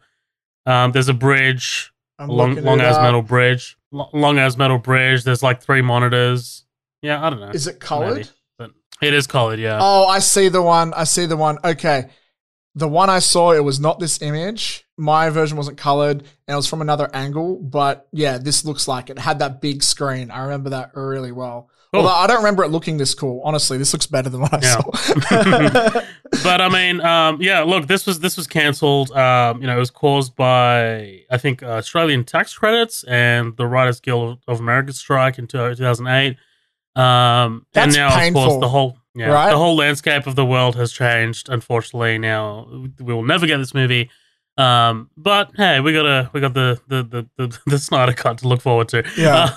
Look, I feel like with that film, and like a lot of people talk about how it's going to be really incredible. I question it, to be honest, just because we hadn't had Dark Knight yet. Like, I guess they could have gone like a Spider-Man Sam Raimi route, but I'm worried that they would have stayed along the Batman and Robin path. And I really hope not. But I guess the concept art doesn't look like that. We had Batman Begins by that point. Oh, did we? Like that, yeah, absolutely. Okay, then I take back everything I said then. So they're going to have two Batmans. Batmans. Yes, we'd had Batman Begins by that point and Superman Returns by that point. Okay, all right, I take it back. That's cool. Mm-hmm. I'm more on board for it. This film that never exists comes out. So we did. As we said, there was a poll for this movie. For this particular topic, I was. You know what? Interestingly, in a poll where George Miller's Justice League was included, I was actually surprised by the winner of this. Neil Blomkamp's Alien 5 was the clear winner by a huge landslide. Now, I followed this project pretty closely, when it was announced, because I was like, holy fucking shit, Neil Blomkamp's doing goddamn Alien 5. Like, this is the director of District 9. Like, holy shit. And then I remember him stepping away from that project. I remember concept art coming out of an older Hicks and an older Ripley, and it was, holy shit, it looked awesome, dude.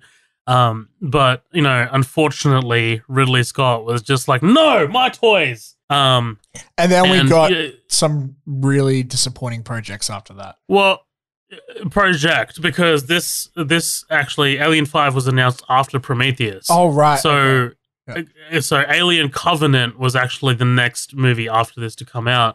And it was just like, God damn it, man.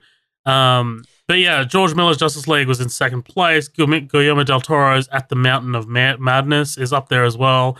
I don't know that one as well as much. Neither. But I've definitely heard about it. But Paul Verhoeven's Crusade, Stanley Kubrick's Napoleon Bonaparte got a vote in there. That fucking sounds awesome. Something that I actually just found out very recently. We are getting a Napoleon movie, and the person playing Napoleon is Joaquin Phoenix, and it's directed by Ridley Scott. Oh, so it's going to be the best movie ever made? Okay, cool. It sounds like it, and I am a Ridley Scott kind of. I wouldn't say hater. I go back and forth with him. I don't think he's one of the best directors out there. But I am crossing my fingers really hard for that. James Cameron's Spider-Man is another one that came up. That is a really interesting idea. Do you know much about it? Superman Lives. Do you know much about it? I actually don't know. Hit me. So, Hit me with what you know. I'm going off memory here, so correct me if I'm wrong, but I'm pretty sure James Cameron wanted to heavily change what we know of Spider-Man to be. Like, I think there was a point where he was going to look more like a spider, I think. And what was it? There was I think they were going to have Vulture, and I'm having trouble remembering it, but I remember there was some really bizarre choices. I'm going to look it up here, or you can, if you want to like list off. There's some other interesting picks here as well. I'll keep going because the next one kind of blew my mind, and I never heard of it before. The Beatles' Lord of the Rings, and I was like, whoa. Just stop right there. I looked it up. So, in the mid-1960s, the Beatles wanted to star in a Lord of the Rings film directed by Stanley Kubrick and featuring original songs. What? That's insane. Excuse me? That's crazy. Yeah, that is wild. We also have Christopher Columbus's Indiana Jones and the Monkey King. That sounds weirdly racist for some reason. But Christopher Columbus would... I can see that. He's got very, childlike sensibilities. I don't know how he would handle kind of like an action movie like that. I don't even know if I want to see one not done by Steven Spielberg. But considering that we got Indiana Jones and the Kingdom of the Crystal Skull from Steven Spielberg, and we are getting the next one from James Mangold, it's going to be really interesting to see what he does with the franchise. George A. Romero's Resident Evil. I mean, that's kind of like a no-brainer. No pun intended. No-brainer. And Oliver Stone's Return of the Apes. I mean, Oliver Stone's an incredible director. I definitely would have loved to see that as well. What do you got? So yeah, I'm looking it up here, and it's not exactly as I remember it. It seems like the reason it fell apart was like contract issues. But yeah, so he's the big. I remember there was like a big casting choice. I remember it's here now. So it was talked about that Arnold Schwarzenegger would play Dr. Octopus, which is... I had heard this. Crazy, but like I can also see it working. But I think at another point, they were going to have Electro and Sandman as villains. It seems like they never really got anywhere concrete, but there was like a treatment done. And there's also talk here of Spider-Man joining a master race of mutants. So make of that with what you will. But it's not that far from what we might get. I mean, if we are X-Men, right? Yeah. But yeah, I do want to point out something that's listed on this list that I did not know existed, which blows my mind. George A. Romero's Resident Evil. That would have been interesting. Like the Zombie King himself directing a Resident Evil film. That sounds a lot better than what the fuck we got. And I'll leave it at that. Yeah, absolutely. The one that blew my mind actually in the comments by Eric Mason, and everyone knows about this. We're not going to talk about this anymore. But Edgar Wright's Ant-Man, right? I mean, there are shades. There are shades of Edgar Wright in that original first Ant-Man, because he was kind of kicked off, or he left the project. So that would have been really interesting. Yeah, absolutely.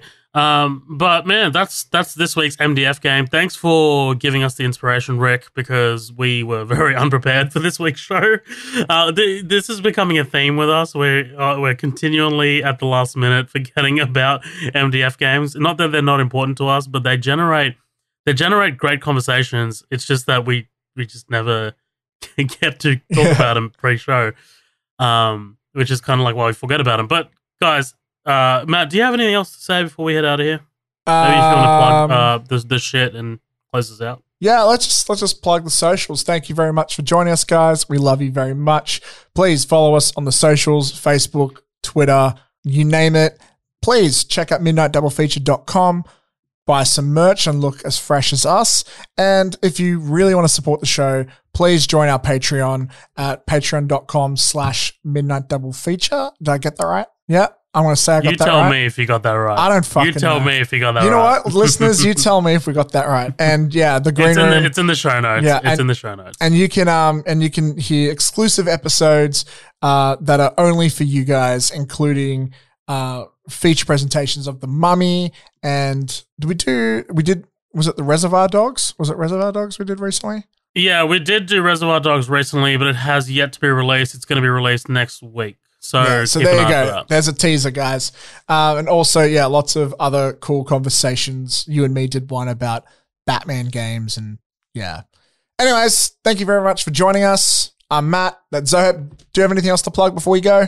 No. All right. Then we love you. We love you very much. Have a wonderful day, and give your friend a hug for me. I'm Matt. That's Zoheb. Laters.